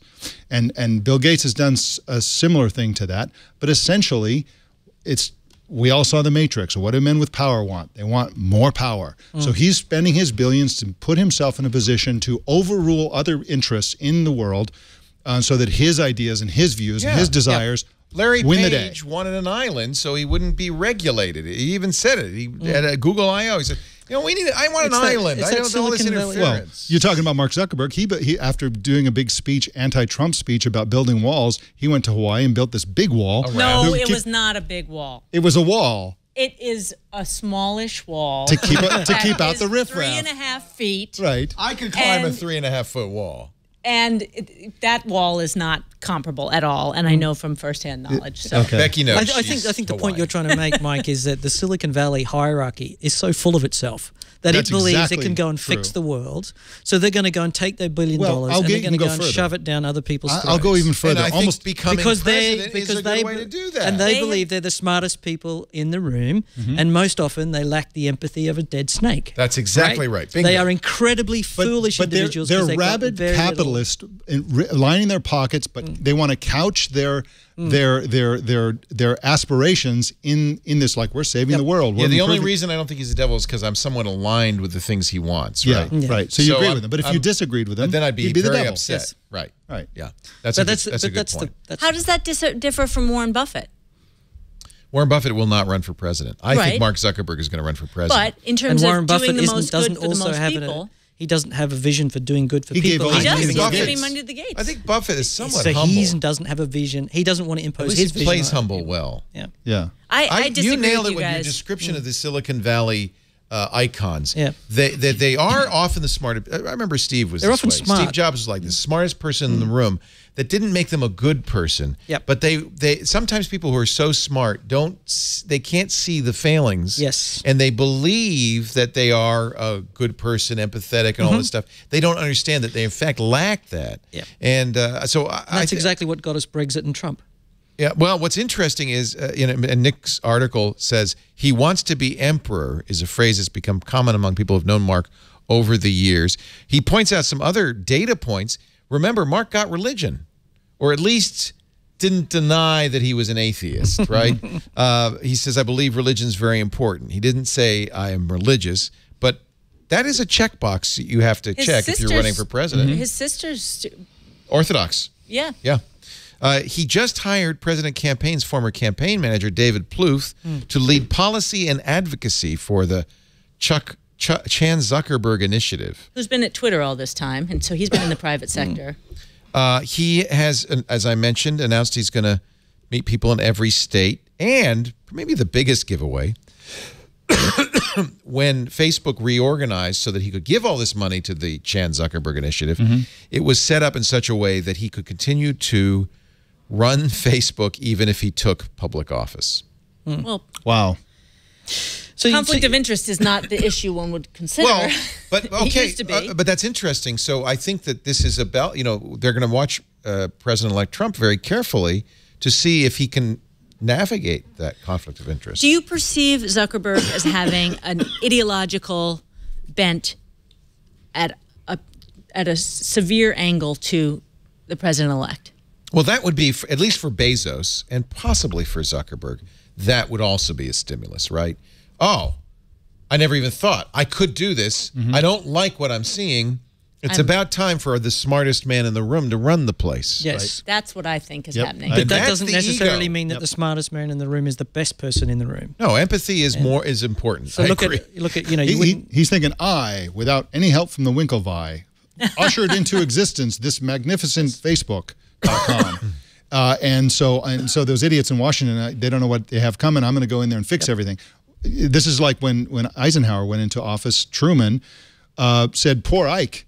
He's used to the military. You give orders and people do it." He's like, when you're president, it's almost impossible to get anybody to do anything. No, in fact, I love that. That's Obama said that, and I've forgotten who else said that the power of the presidency is merely the power to persuade. Right. But I don't think people like Zuckerberg or Bezos are thinking that way. If you have a publicly held company, I think you feel hamstrung all the time by the responsibilities you have to your shareholders and your board. Yeah. But those things exist for good reason. So if you cast your mind back to Victorian era politics, say around the 17th and 18th century, when the incredibly wealthy people who'd built up, enormous wealth on the backs of slaves or trade or exploitation of the Far East or India or, the colonies down in Africa and stuff like that. And then suddenly they developed a conscience and started to invest their money in making life good for their workers. And so, for example, in England, during that Victorian era, the reason that they started to introduce school meals was not because they wanted to be good for the children. What they actually were concerned about was, one, that the children were starving by the time they were growing up too small. Yeah, they're not good workers. They're not good workers, and they're also not good not good soldiers. Because they're not physically strong. Yeah. So they literally instituted feeding of the poor as a way to ensure the perpetuation of their positions of privilege. I see it. But clothed it in generosity. Now what we're seeing is massive wealth distorts your perception of reality, I think. The rich are not like you and me. Well, they can do anything.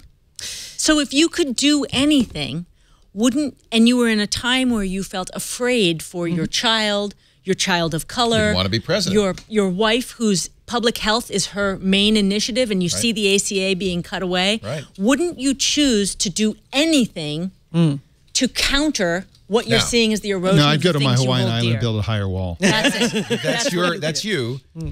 You don't have Dothraki death meals when you watch Game of Thrones. Not every night. Apparently, that's what Mark does. So, show of hands, who would vote for Mark Zuckerberg as president? Against whom? It would depend. Against whom? That's a difficult. It depends on what platform Jeff he came Bezos? forward with. Yeah. Zuckerberg. Yeah, I'd vote for Zuckerberg over Bezos. Really? Yeah. Because Jeff Bezos is a megalomaniac. He really lacks empathy. Yeah. I think that's not why I wouldn't vote for him. It's more that I see him as such a capitalist, more so than Zuckerberg. And I don't want to hear him laughing on TV. Policy.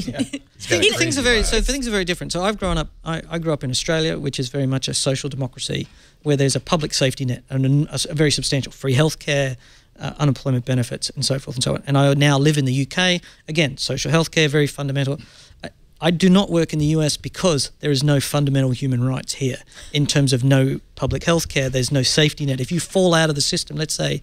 this is a country where you can pull yourself up by your bootstraps, and it's up to you to achieve... Just don't injure yourself while you're pulling up your bootstraps. Why should I take care of you if you don't want to take care of me? I know. Yeah, I love that when people... I mean, this is the only country in the world where medical bankruptcy is a thing. So the most common... Really? The only country? Yep. Where you can actually go bankrupt. We're number one in medical bankruptcy. I believe so.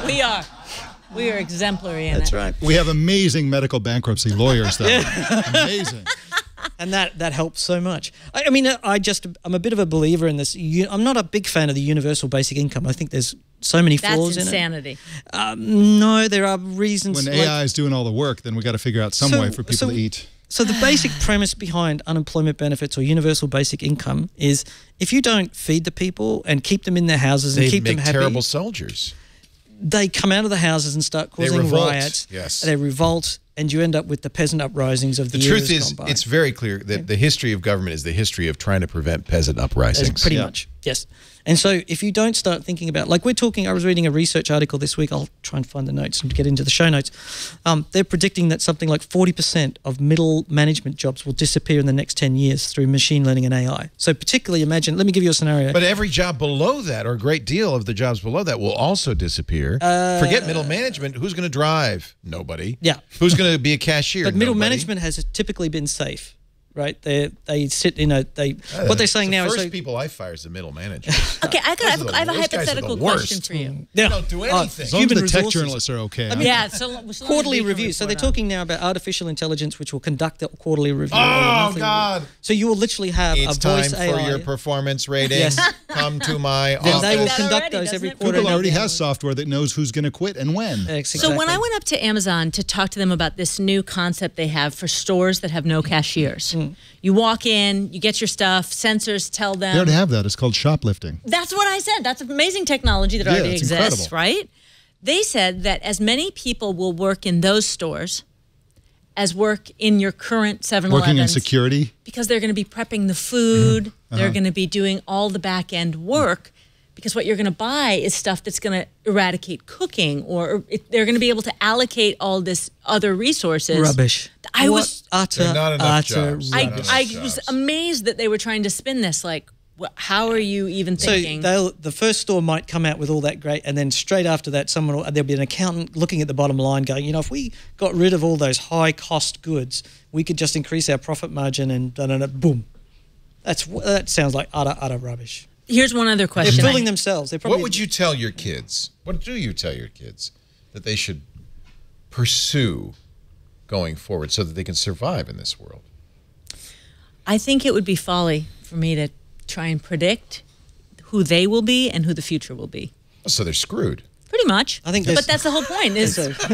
We've all figured it out. If you universal basic income, maybe they don't have to work. My maybe theory the idea behind a universal basic income is that you will have vast unemployment, and those people, if they don't have jobs to take, what do they do for food and medical and housing? In most cases, what happens, though, at least so far with universal basic income, is it eliminates all entitlements. So you get a lump sum, but you're responsible for your health care and everything else out of that lump sum. Well, in the US, where healthcare is a problematic industry, yes, but in other countries it would not necessarily be. Didn't we basically have that in Alaska? Yes, because they had oil, right? Right, so they got an oil check. Everybody got a big check.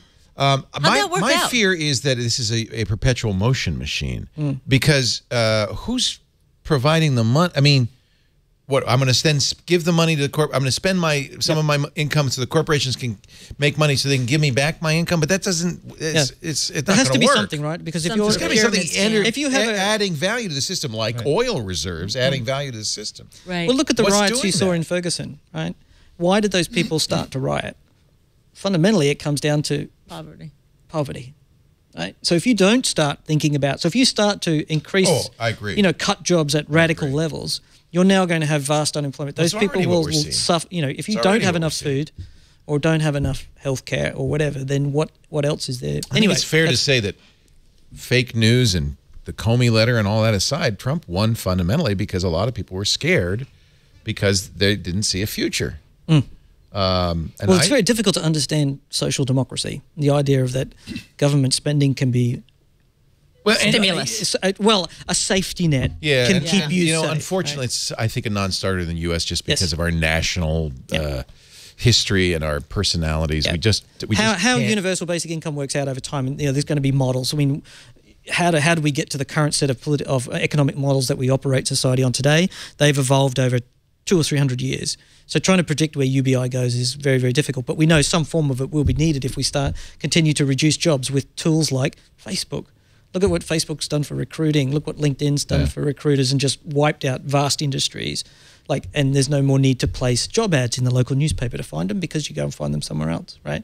So all of that technology that these people in Silicon Valley get all clever and feel great has actually been destructive to the economy overall. Yeah, I wrote a column about this and did a lot of thinking about it. And it's like they talk about disruption. Let's disrupt this. Let's disrupt that. Within Silicon Valley circles, disruption feels like something is being fixed. Outside of Silicon Valley, disruption sounds like something's being broken. So basically, somebody is going to have self-driving trucks. Well, there's hundreds of people who own small trucking companies, and that disruption means that one 30-year-old is going to crush your industry and become a billionaire while you get in the unemployment line. Exactly. That's what disruption is to a lot of the world, and I think that has a Well, so you look into at those Amazon's politics. public cloud. We're talking now about Amazon's public cloud. AWS is running roughly around about a $10 billion run rate. Yeah. Depending on who you listen to and what sort of numbers you use, that's probably destroyed $50 to $100 billion worth of revenue in the enterprise IT market. Wow. It's either a 5 to 10 to 1. So for every dollar who is disenfranchised by AWS? Oracle, Cisco, IBM, couldn't happen to a nicer guy. But you know, the companies who used to produce software, the companies that used to produce computers, that which is done in enterprise IT needed people and salespeople, and so it's not just companies; it's also headcount are being reduced. You don't need so many salespeople. In my grandmother's lifetime, technology changed at a faster pace than at any time in history. Right. In my mother's lifetime, social norms changed at a faster pace than in any time in history. And I think that in my lifetime, economics will change at a faster pace than in any time in history. And that's what we're fundamentally looking at. Interesting. I would agree with that. Wow, you guys are smart. I just want the new iPhone. You can have it. You gotta have money for it. Honey. Please, can I have it? All right, lots more to talk about. Mike Elgan, Becky Worley, Greg Ferro. This is a good panel. I hope everybody's enjoying this conversation. Very, very interesting. We've danced around politics, with, I think, with real... a razor's edge. Yes. I hope it's been a razor's Dancing edge. on the razor's edge. Nobody There's said not a lot of golden judgment, showers. Oh, there we go. Actually, we could talk a little bit about that. There is some there's a tech angle to this leaked dossier that's interesting. I shouldn't say leaked, but it's interesting.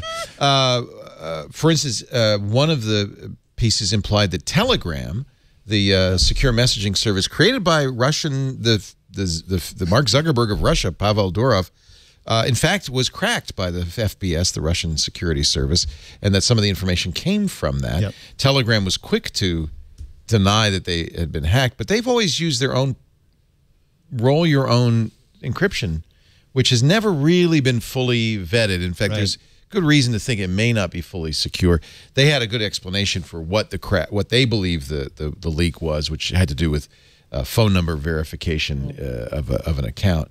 But I thought that was very interesting. I always get a kick out of made me pundits not want to who say, use Telegram anymore for secure messaging. Well, but see, you don't know what is secure and what isn't. I always get a kick out when people say, "Oh, well, the NSA can't crack that, and the GCHQ can't crack that." We don't know. We don't know. They exist to crack everything, and they have. You know, I'm sure that they have access to things, lots of things that we have no idea that they have access to. Well, here's what we do know: that we know that the math is hard, but we also know that it is solvable, that it is crackable given enough time and horsepower. And what's the missing piece of that puzzle is how much horsepower the NSA is capable of applying.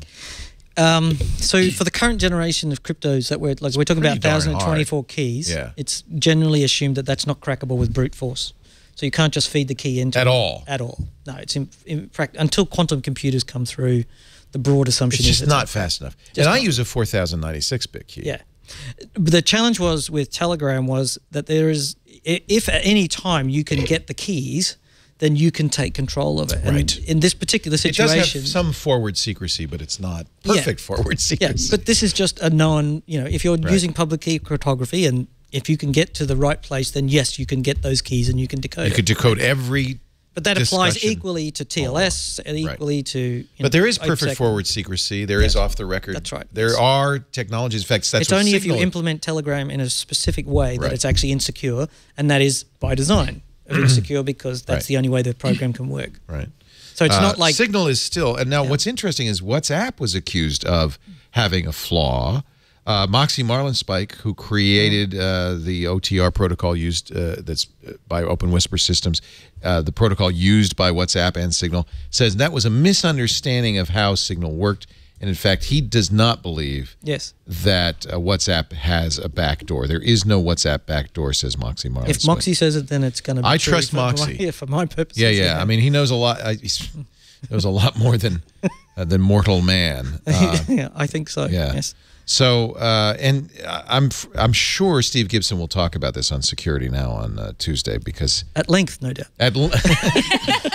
Steve does nothing with brevity. So yeah, but he does it with so much enthusiasm the whole way through, and we'll understand it better by the end. Yes. So. Talking about security, you don't want people skimming over the details. You want all the details. Yeah, I agree. It's like I would say, you don't want me to be your surgeon.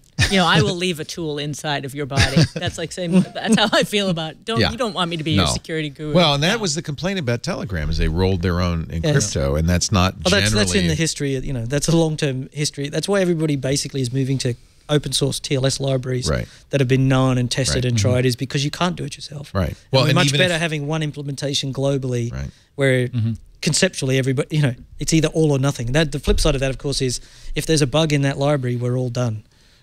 Great new video from the EFF. We've been playing it. I asked our staff to throw this in. Baratunde Thurston explaining encryption and why it's so important. This is the internet, and it's filled with unencrypted data. It really is a series of tubes. Data that can be targeted by all kinds of eavesdroppers. The hacker looks like Moxie. Wi-Fi and some software, and not a coincidence. I can see everything you're up to. The EFF has been protecting your privacy online for over 25 years. And now, their goal is to encrypt the web, the whole thing. Switch every site from insecure HTTP to secure HTTPS. That's what you're talking about, TLS. TLS makes all the difference. You ever seen him wear a suit and tie? He really cleans up. That's a good-looking fella. The lock lets you know your session is safe. Here's the problem. We used to call it Not SSL, every but site now it's really supports TLS. encryption yet, So, but the EFF has you covered SSL with fundamentally two powerful tools. At The a first technical is level. HTTPS everywhere. It's a plugin for browsers like Chrome and Firefox. It encrypts your communication with most major websites, so they can't spy on it. They being the hacker. People with the hacker flipped me off. Questionable choices in secure style. It with an SSL This is also good. Now, this is not Let's Encrypt, but it's a similar technology. CertBot simplifies and automates the whole thing. Sounds like it works very similarly. $0. This is like the modern day public service just announcement. The beginning. Is this great? Find out all This the is. ways the EFF is protecting. So it's all right. I see what it is. It's a tool for deploying Let's Encrypt certificates. Oh, it is Let's Encrypt. Okay. Yeah. So they deploy Let's Encrypt certificates. Now, Let's Encrypt is very important because it's actually a conglomerate of big technology companies funding it. And it's free and easily implemented. In fact, I use Let's Encrypt. A lot of people use Let's Encrypt. Yes. It's really great. Yeah, I think so. My only concern is who's funding it. Because once you can get your hands on those private keys, you can theoretically decode everything. Oh, crap. Well, one thing that Let's Encrypt does, which is interesting, is that the key is only good for 3 months. Yes. So you get a new key every 90 days. That's deliberate because when you do certificate keys, you want to revoke them. So let's say I gave you a certificate and now I want to revoke that certificate because you're not who you say you are. So instead of maintaining certificate revocation lists, CRLs. Which, by the way, Google has said we don't want to do. Mozilla doesn't want to do. It's impossible. It doesn't work. Well, what actually would have to happen is your browser, every time you connected to a website, you would have to go and check a CRL server to say, is this certificate revoked? And if it is, then you would have to, that round trip time, not only have you got to connect to a DNS lookup, then connect to the web server, and now you've got to do a CRL. Well, on a mobile phone, now you've put your phone down and walked away and no ads can be shown and Google's not making money. So you want to get away from CRL. So the answer to that is to go for a 30 to 90 day revocation. So you just revoke the certificates automatically. Yeah, they have an expiry date, so at 30 to 90 days they automatically just switch off, and that's effectively your revocation. But what's great about Let's Encrypt and the CertBot is it's automated renewals, so you don't really have to pay any attention. I have an automated script that just every 90 days gets me the new Let's Encrypt. So the most common HTTP server software, Apache, Nginx, and HARProxy. And you just download CertBot and run it on those machines, and the crypto keys will just rotate automatically. I love seeing Baratunde in a thoot. And by the way, another reason, to support EFF, because they're really doing God's work, I give them a monthly donation. I have monthly donations for Wikipedia, EFF, and then a few like ACLU and a few others like that, because I think we got to support these institutions. Going forward, these are the institutions that are making us safer and making the world a better place. Let's take a break real quick. More to come in just a moment, including the hackers being hacked. But This Week in Tech this week brought to you by IT Pro TV. Good friends of mine, people who are teaching you the info you need to be a better IT professional or to become an IT professional. This is a great job market. I think it's got to be the fastest growing job market of all. And so many opportunities. So if you're thinking of starting a career in tech, in IT, or you want to get better at your job that you already have, you don't have to go back to school to do it. In fact, the school is the most expensive way to do it.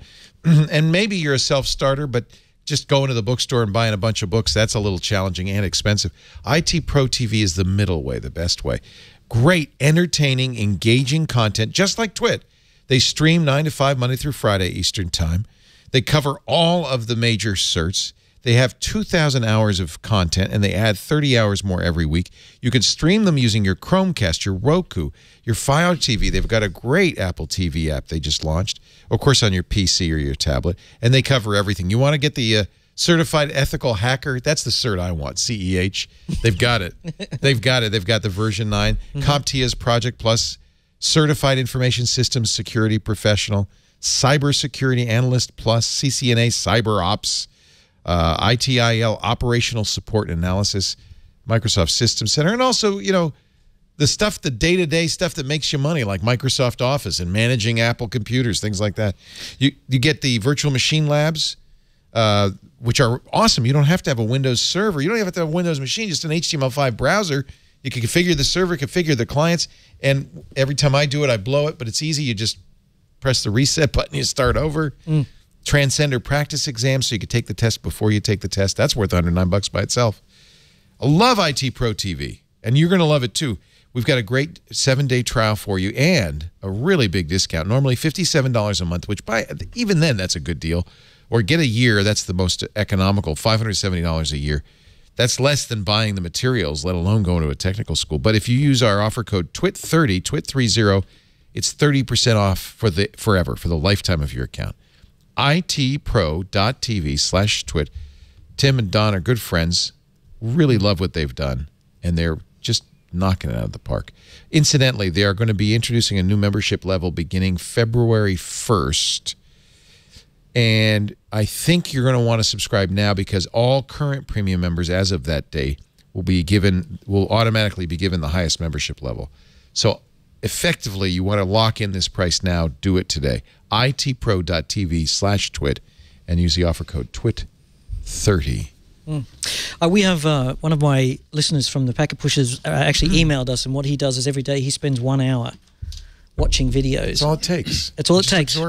And he doesn't sit the exams, he doesn't do whatever, but what he's doing is learning all the stuff that's around him. So he's in this particular job.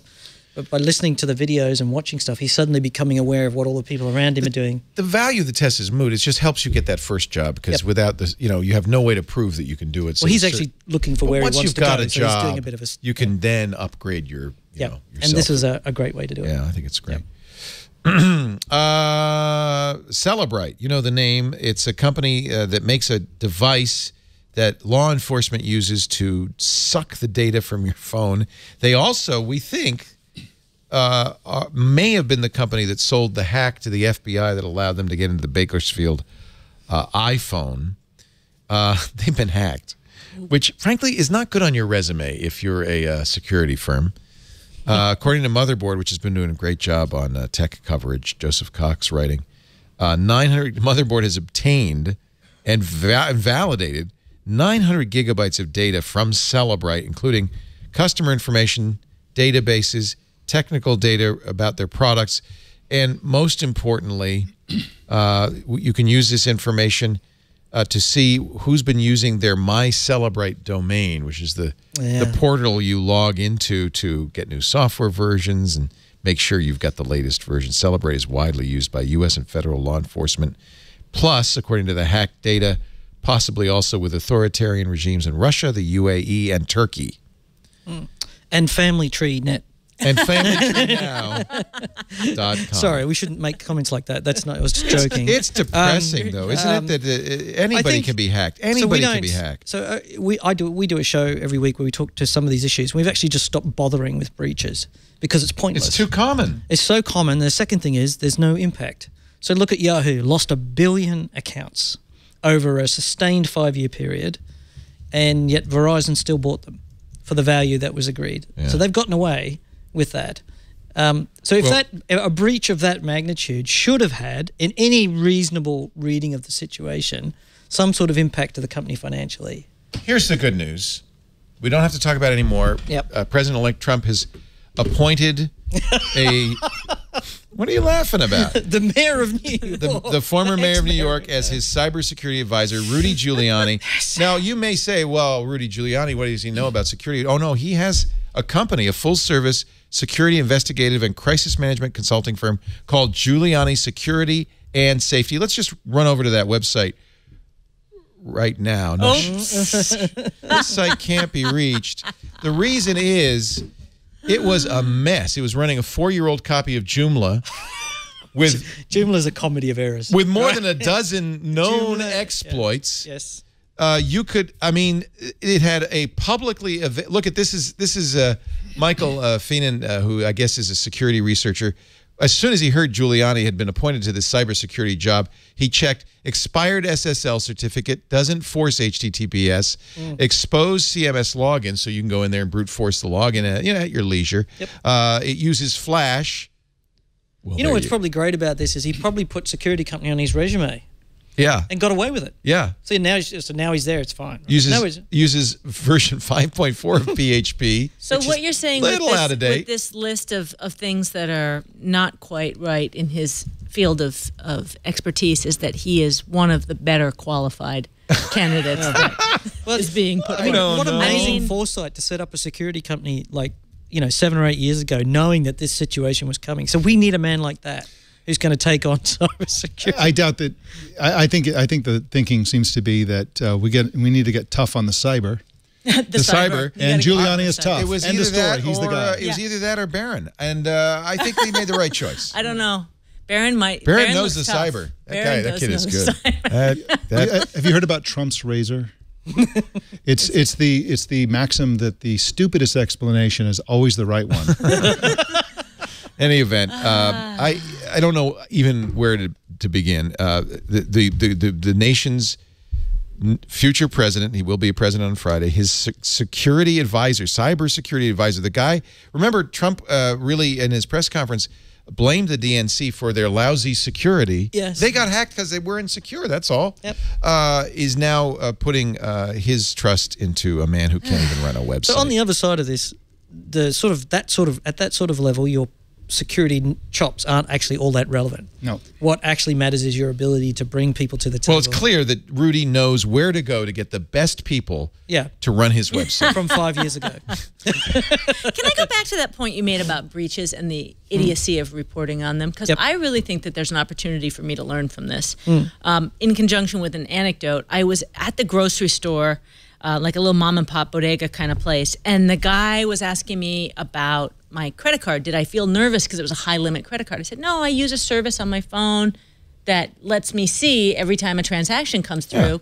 So it doesn't freak me out because if something comes through, I see it almost immediately. And he calls his son up, did you know about this? The Mint. And the son says, I don't trust it. And I said, well, it's owned by Intuit, and that's a good indicator that it's not a fly-by-night company. He says, doesn't matter. They've all been hacked. I don't trust anybody. And then at the same time, I got in the car, and there was an NPR interview going on, and there was this Russian journalist, and she said, when you don't trust anything, you can't believe in anything. Yes. And I just thought that was so interesting, this concept of we don't trust companies, we don't trust governments, we don't trust the security of our security services. So we're in not just post-truth, but we're in what do you believe in then? We're screwed. Post-belief or post-fundamentals. Yeah. So, I mean, the breaches thing is just really true to me because I'm continually reporting, this breach, that breach. It's no point talking about the breaches. I mean, look back at Target when it got breached. How's its share price doing? Right. Bing. Up and to the right. Gloriously. Doesn't matter. So Heartland Payment Systems. You know why? Up and to the right. There's zero penalty. We don't care. Can I make one other point? We pay 3% on all of our credit card purchases. That's why we don't care, because they have the liability. Yeah. That's the unbanked should care. Yes. They're the ones who have more at risk. Yes, and they're going to be the ones who are going to struggle because if you don't have an electronic transaction capability, you will be frozen out of the system over time. And the financial Apple Pay, for example, this ability to wave your Apple Watch at a coffee shop is really the coolest thing ever, right? So let's face it. Yeah, but who can afford it, right? It's you got to buy. What, the coffee or an Apple? Yeah, sorry, both. I guess if you can afford the coffee, you can afford an Apple Watch. Yeah, no, yeah, that's right. If you've got the privilege to own an Apple Watch and an Apple phone, right? Yeah, you've got to have like $2,000 worth of assets to use to wave your watch and buy a transaction. Just like buying online, so you can shop on Amazon provided you've got a $600 phone or a $500 laptop to buy on Amazon. It's totally free. Yeah. Right. Hey, your data breaches don't just happen at Target. They might also happen at Best Buy. So the Geek Squad. Now, this is an interesting, challenging story because no one likes child pornography. That's a bad thing. And when you bring your computer to Best Buy, and if the technician is going through your computer and happens to see child pornography, it is their legal requirement to report you, to turn you in. It's anybody's. Anybody's. Not just Best Buy. If I'm looking over Greg Farrow's shoulder, I notice he's got that film on there. I can't. But if I were able to read his screen, I might want to turn him in. I don't know what he's doing, but I know. But this is where it gets interesting. And by the way, a judge has ruled, no, the defense can bring this up. A California doctor is facing federal charges after his hard drive was flagged by a Geek Squad technician. But the lawyer, in the process of discovery for his defense, found the FBI had cultivated 8 sources in the Geek Squad over a 4-year period, with all of them receiving payment. And at that point, the judge says, well, you can pursue this. Is the Geek Squad an employee of a federal agency, in which case the search is illegal because it's a warrantless search. So a private person, I can look at your hard drive and it's not a warrantless search.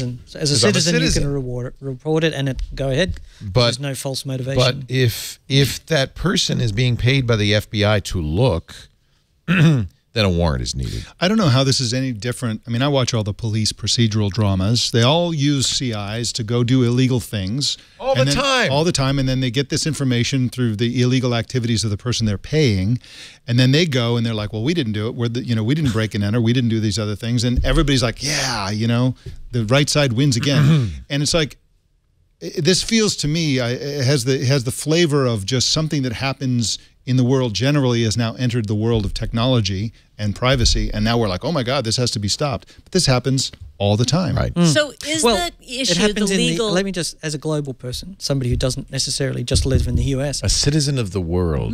It only applies in the US. So the US... well, that's the whole NSA thing. NSA can gather information about foreign nationals. No, the way the police force works in this country is it works with very little funding.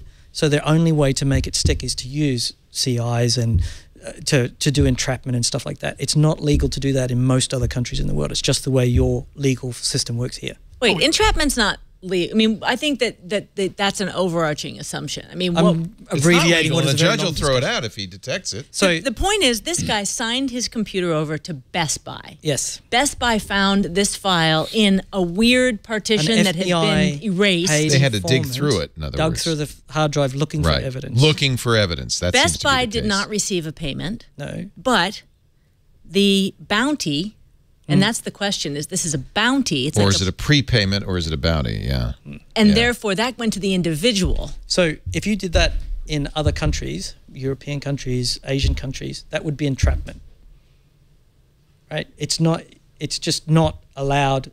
You can report that as a citizen's arrest, but the way that, so for example, in this country, let's say you get arrested as on a drug offense, a minor drug offense, the police will make it a condition for you. They will let you off. They'll cut you a deal if you go and find 8 more drug dealers and report them.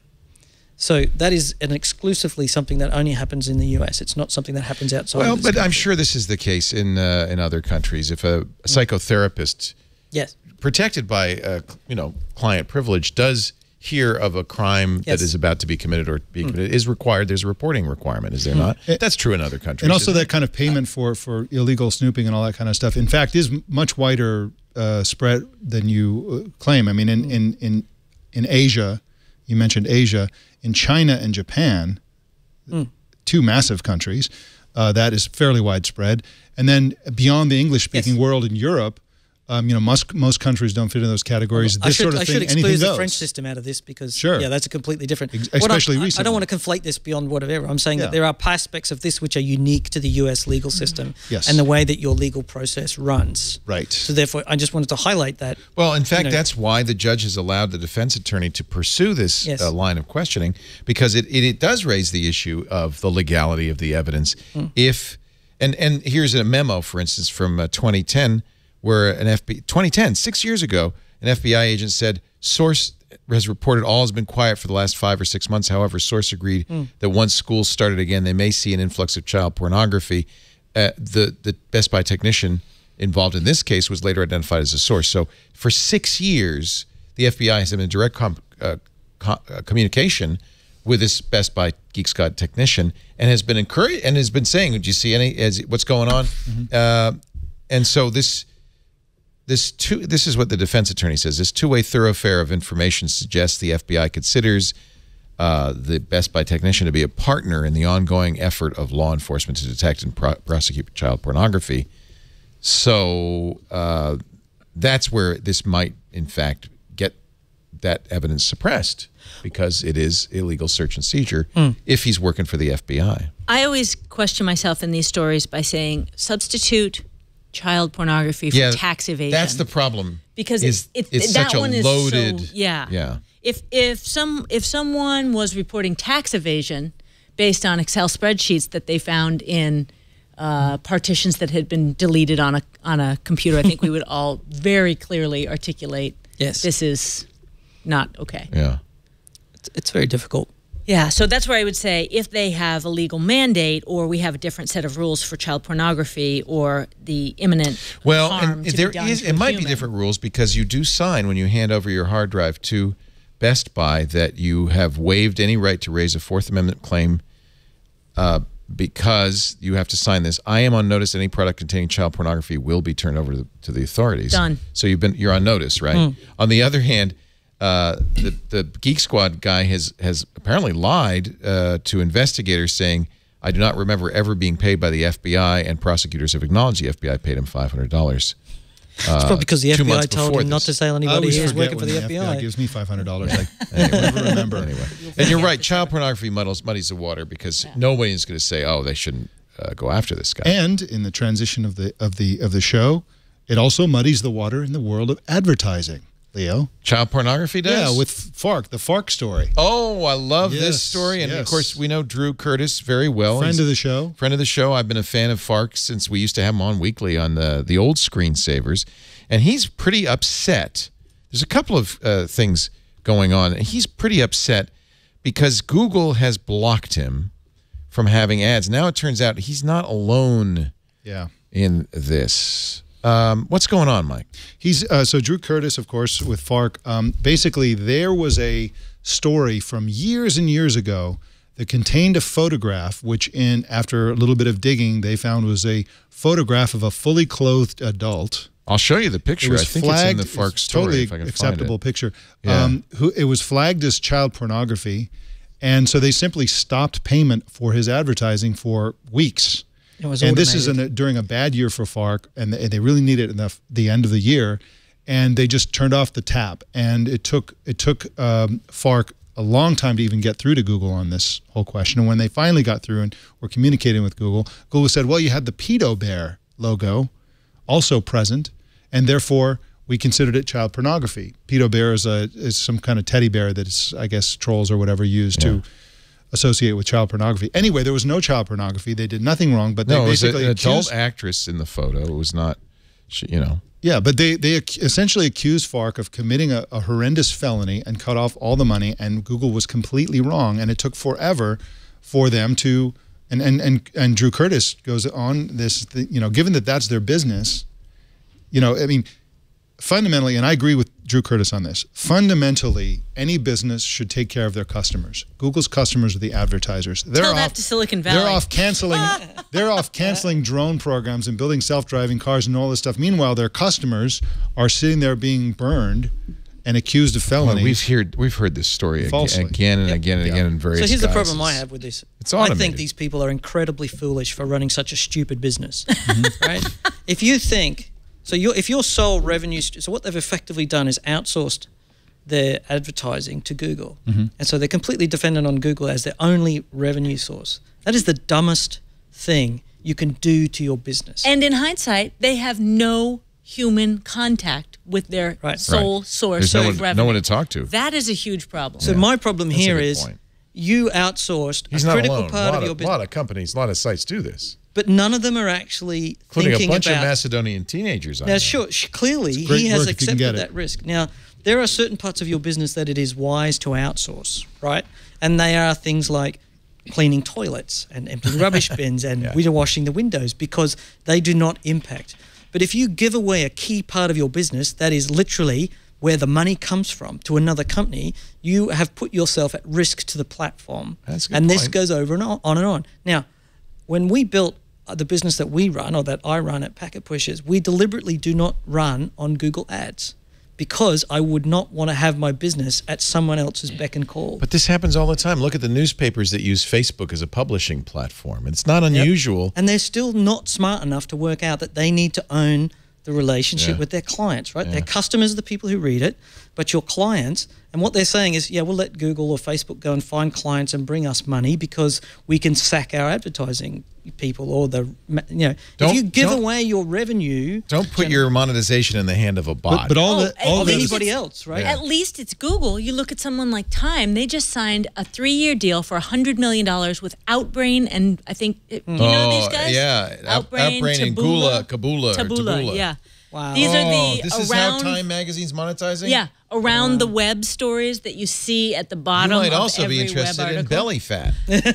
These, once you see them everywhere. They take you to these, they seem editorial, they take you to these quasi-editorial They're horrible click farms, and then they try and sell you something. And this is how a lot of really highbrow journalistic sites are maintaining their websites. You know what bugs me? Google AMP which is the idea of Google AMP was to speed up loading on mobile platforms by eliminating disgusting ad tech, elaborate, JavaScript, punch the monkey things to pre-cache content so it loads instantly and it works really well. And Google's made a deal with Outbrain and Taboola so that content will load very fast too. And unfortunately, it looks like it's native advertising. It looks like content.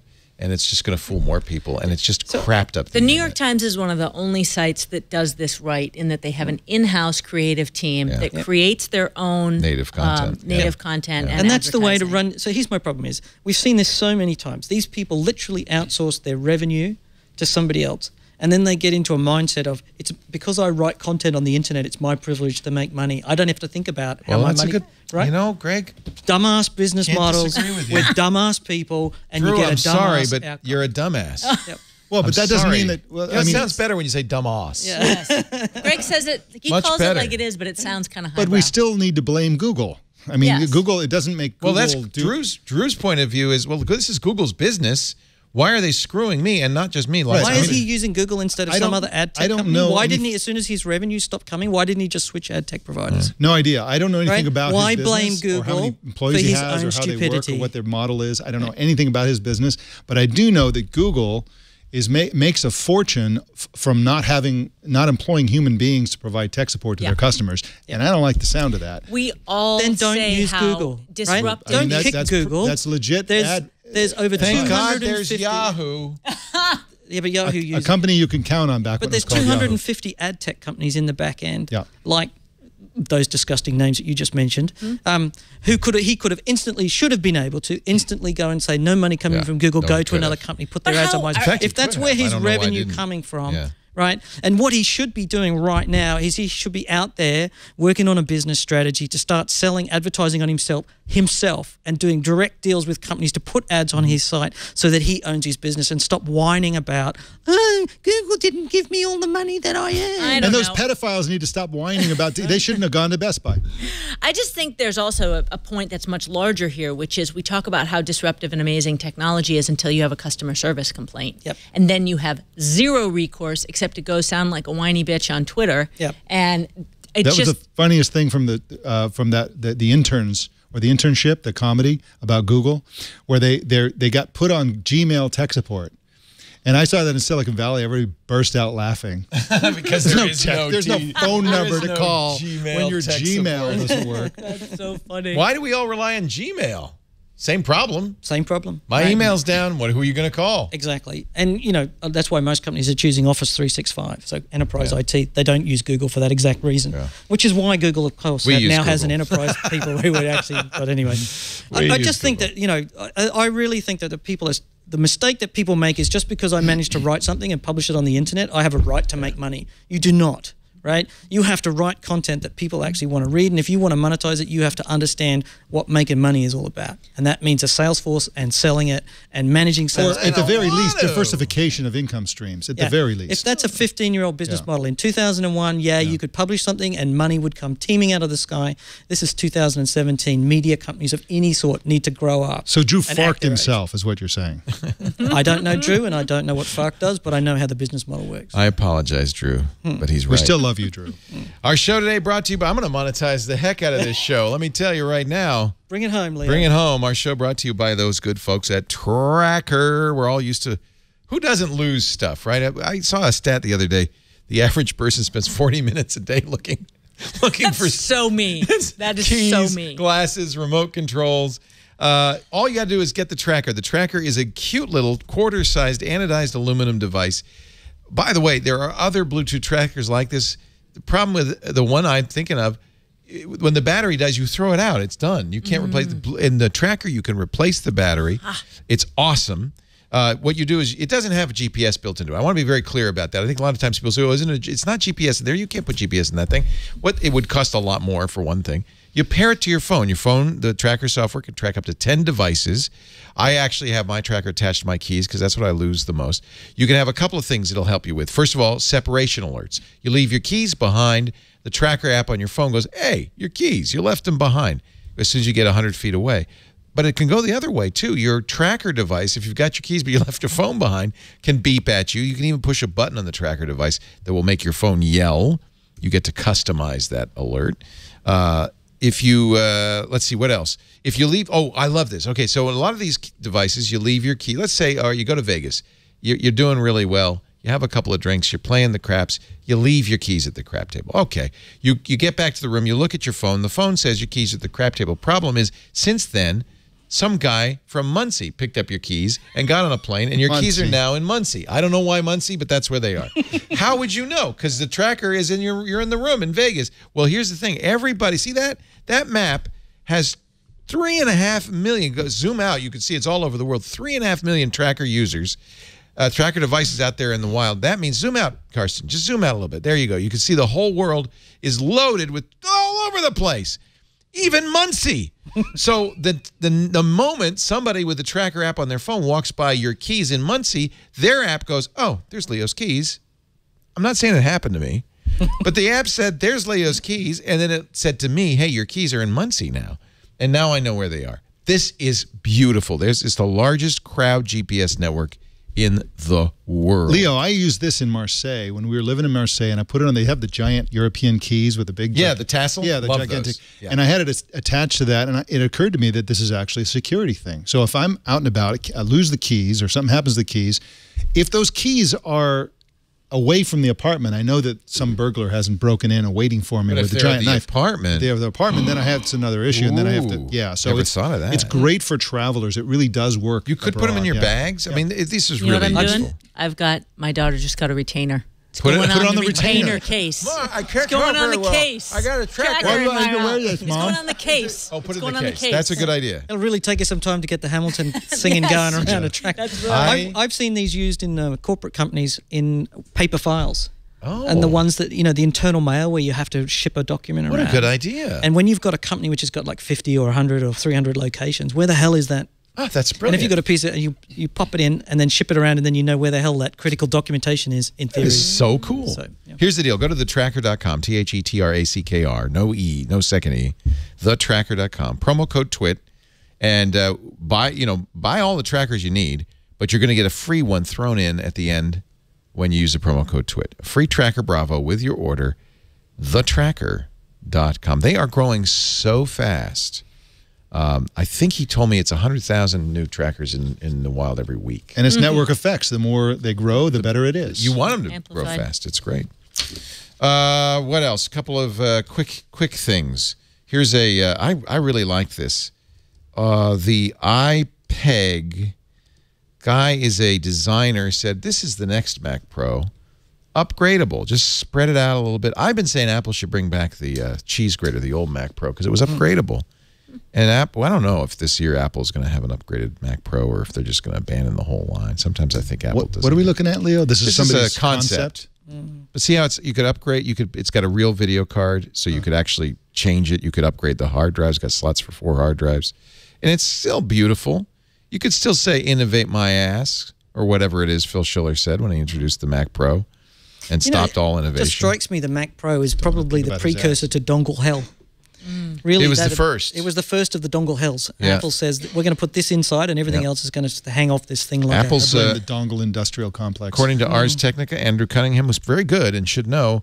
He says Apple is planning a Netflix and is going to do scripted TV shows. They're getting into the TV business. It actually comes from Wall Street Journal, so let's give credit where credit is due.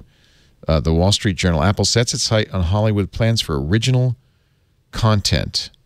That's a hard thing to do. That's a big outlay of cash over a long period of time. Do they have the They have the corporate cash. commitment? God knows. As long as they make those shows in the Netherlands, they're set.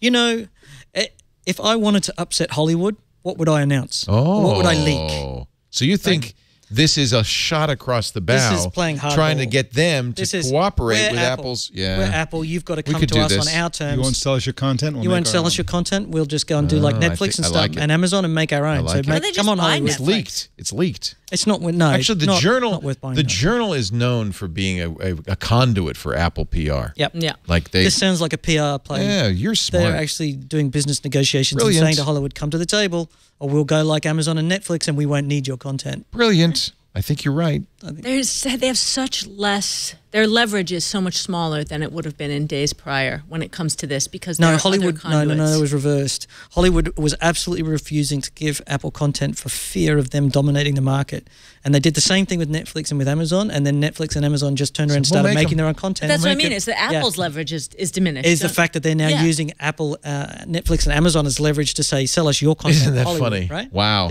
How we have. Flip that around, invert that concept, right? Apple could go and start making content. And yes, you know, with repatriation on the horizon and a tax holiday from President-elect Trump, sure, what's $10 billion invested over 5 years? It's not an issue. Still, I can't wait to see Game of Phones. That's gonna be a really show. Well, they do have some original content already. They have like that app one. They have Right, the app. What is it called? The app. It's got a great name. Yeah, it's a really good name. It's a ripoff of something else. Chat room will know. We'll find out in a moment. They bought Carpool Karaoke. Oh, they did? Yeah, they're doing a 30-minute Carpool Karaoke. It won't have James Corden. Right. It will have a rotating. So that doesn't bode well for the future of the content. No, that sounds like a afterthought kind of content. Yeah. Well, I think Apple wants to sell Hollywood. Apple's I think best move would be Disney and I agree with Pixar you. and so forth. But their best move was just to what did Netflix do? They had no expertise in making stuff, so they gave $100 million to Kevin Spacey. You're just funding and this said, make stuff. House of Cards. You just fund it. Right. You But fund Becky's the right right. people. It's just such a massive upfront cash commitment to commission these works. And you know, for every success that we actually see on Netflix, I believe there's 2 or 3 shows that die. Yeah. On the vine or die in pre-production or that is the expertise, is choosing the shows. Actually, Amazon does it brilliantly. They have they do a bunch of pilots, and then they put them all up, and they let you choose which ones are going to get made. I think that's brilliant. Analytics, and these because these platforms show, they know how long people are watching for. They know whether they're binging them. They know whether they're watching in the evenings or in the mornings. They know they have much better ratings than there are the even TV. things like, are people actually attentive? Because if you're not online for more, like you can't just press play and let it play all day. Right. It stops. Netflix actually stops. And the reason it stops is so they get the analytics on whether you are actually watching. Oh, right. So I thought they didn't stop. Yeah, no. For Netflix. a while, they once you didn't stop. They played if it goes through. for more than 60 minutes without you pressing start, start, it'll actually pause and say, "Are you still here watching?" And that's literally not because they want to stop streaming, partly because they want to save money, but mostly because the analytics. Are you actually watching? Planet of the Apps. That's it. Apps. Brilliant. So cute. Marissa Mayer leaving Yahoo's board. I don't think the merger is completed, the $4.8 billion merger. You said that Verizon isn't going to get a discount. They wanted $1 billion off. Maybe they got one in the back end. And I got one in the back end, and it was no fun. I don't. I mean, the story is that at the end of the day, the deal didn't fall apart. You would have thought that a breach of this sort of size, think. Right? The deal should totally billion fall apart. accounts. Yahoo should be dead. There should be nails going into the coffin and people pouring, sprinkling holy water on top of it because it must be cursed. And But they've still spun makes off money. It Yahoo. still makes money. Yeah, but what it actually does is it makes double money for Verizon because Verizon makes money. So as the traffic crosses Verizon's backbone, Verizon can now match the content. So this is why they buy HuffPo. Oh, it's for peering? No, they sell the data about what the traffic following their backbone to the ad tech companies so they can do better ad targeting. Your data. They get 10 to 20% better targeting. They make billions. You're actually paying for it. It's a $24 billion market selling traffic data as it crosses the internet backbones. Wow. Do you guys use Slice? Do you Yeah, ever use love Slice. I didn't realize they're also an analytics company. Well, because they know who's getting stuff delivered. Right, They're not the so- only one either, by the way. There's another company that does it. So this is a company that combs through your email to see what receipts you have, and then it tells you when things ship, on its way. when there's a price drop. I love it. Yeah, it's a great app, but I didn't realize they are also selling the data of what's selling. And They were what the do you ones who bet had that- the earpod story. Yeah, what do you Or bet the that whatever that those was things are their called. original business plan? Yeah. They knew. All of those services should be free because they make Data. far more money out of the back end selling the data. Well, out Slice the is back free. door. It's Slice free. is free. It's free. That's how they monetize is by selling data. So Verizon, AT&T, those carriers are literally it's a tens of billions of dollars industry selling your data as it crosses the public backbone. The Yahoo stuff that didn't go to Verizon, the stake in Alibaba, Yahoo Japan, is being rebranded. It can't be called Yahoo anymore. No, that's what it's they called sold. Altaba. Altaba. I think they were going to call it's Alibaba mixed with nothing. All that's left is Alibaba. All that's left is Alibaba. It's an acronym. It's the alternate to Alibaba. But Marissa's I guess going to have some time off. Well, this is just a holding company. Who cares if she's on the board or not? This is not Yahoo Japan doesn't need management oversight. Yeah. The Alibaba and is David a straight-out Philo is share gone. In portfolio fact, transaction. 4 other members are going to go. This is not so a- this this is is for not- Yahoo. This is because Yahoo won't even have a board. Verizon's the Yeah, so this is there's just a nothing for her to financial do. holding company. Yeah, This is nothing no for her to do. slam or no slag. There's no This technology. Is just, There's no developers. There's no. It's Yeah. just. What's next Well, the for Yahoo her? Japan. Well, that's what I was wondering. Yeah, Yahoo Japan is still a technology, but it's a wholly different business. Hugely successful in Japan. But they just have a But it's stake all in done it. They're there, shareholders in it. It's not like Yeah. they Does got she go to a media company? Does she go to a tech company? Does VC. she go to a? becomes a VC. Yeah, that's the. Won't- That's won't- where. She does a few years By the in way, VC and waits plenty for of the money. slate.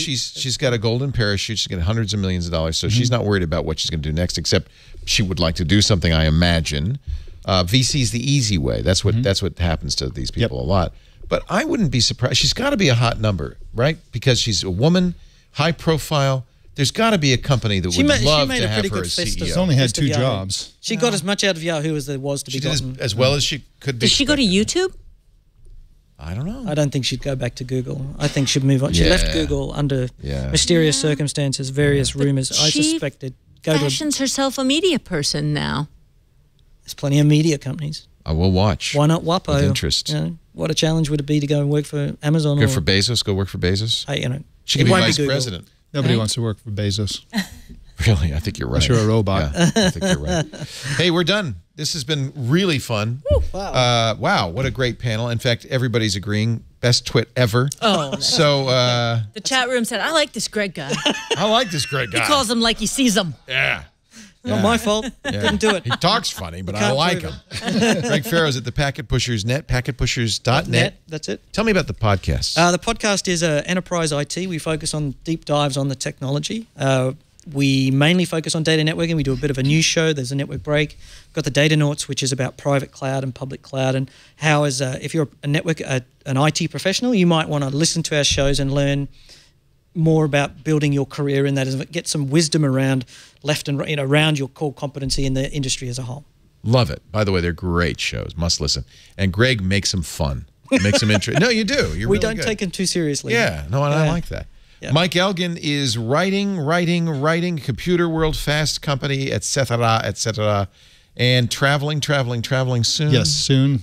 Soon off to Europe again. And I also have the Fat Cast, which is a podcast about food and technology. How's technology that going? and food. It's going great. It's been on hiatus for about a month and a half. Coming back You've been tomorrow. a little busy with a granddaughter. Yes, yes.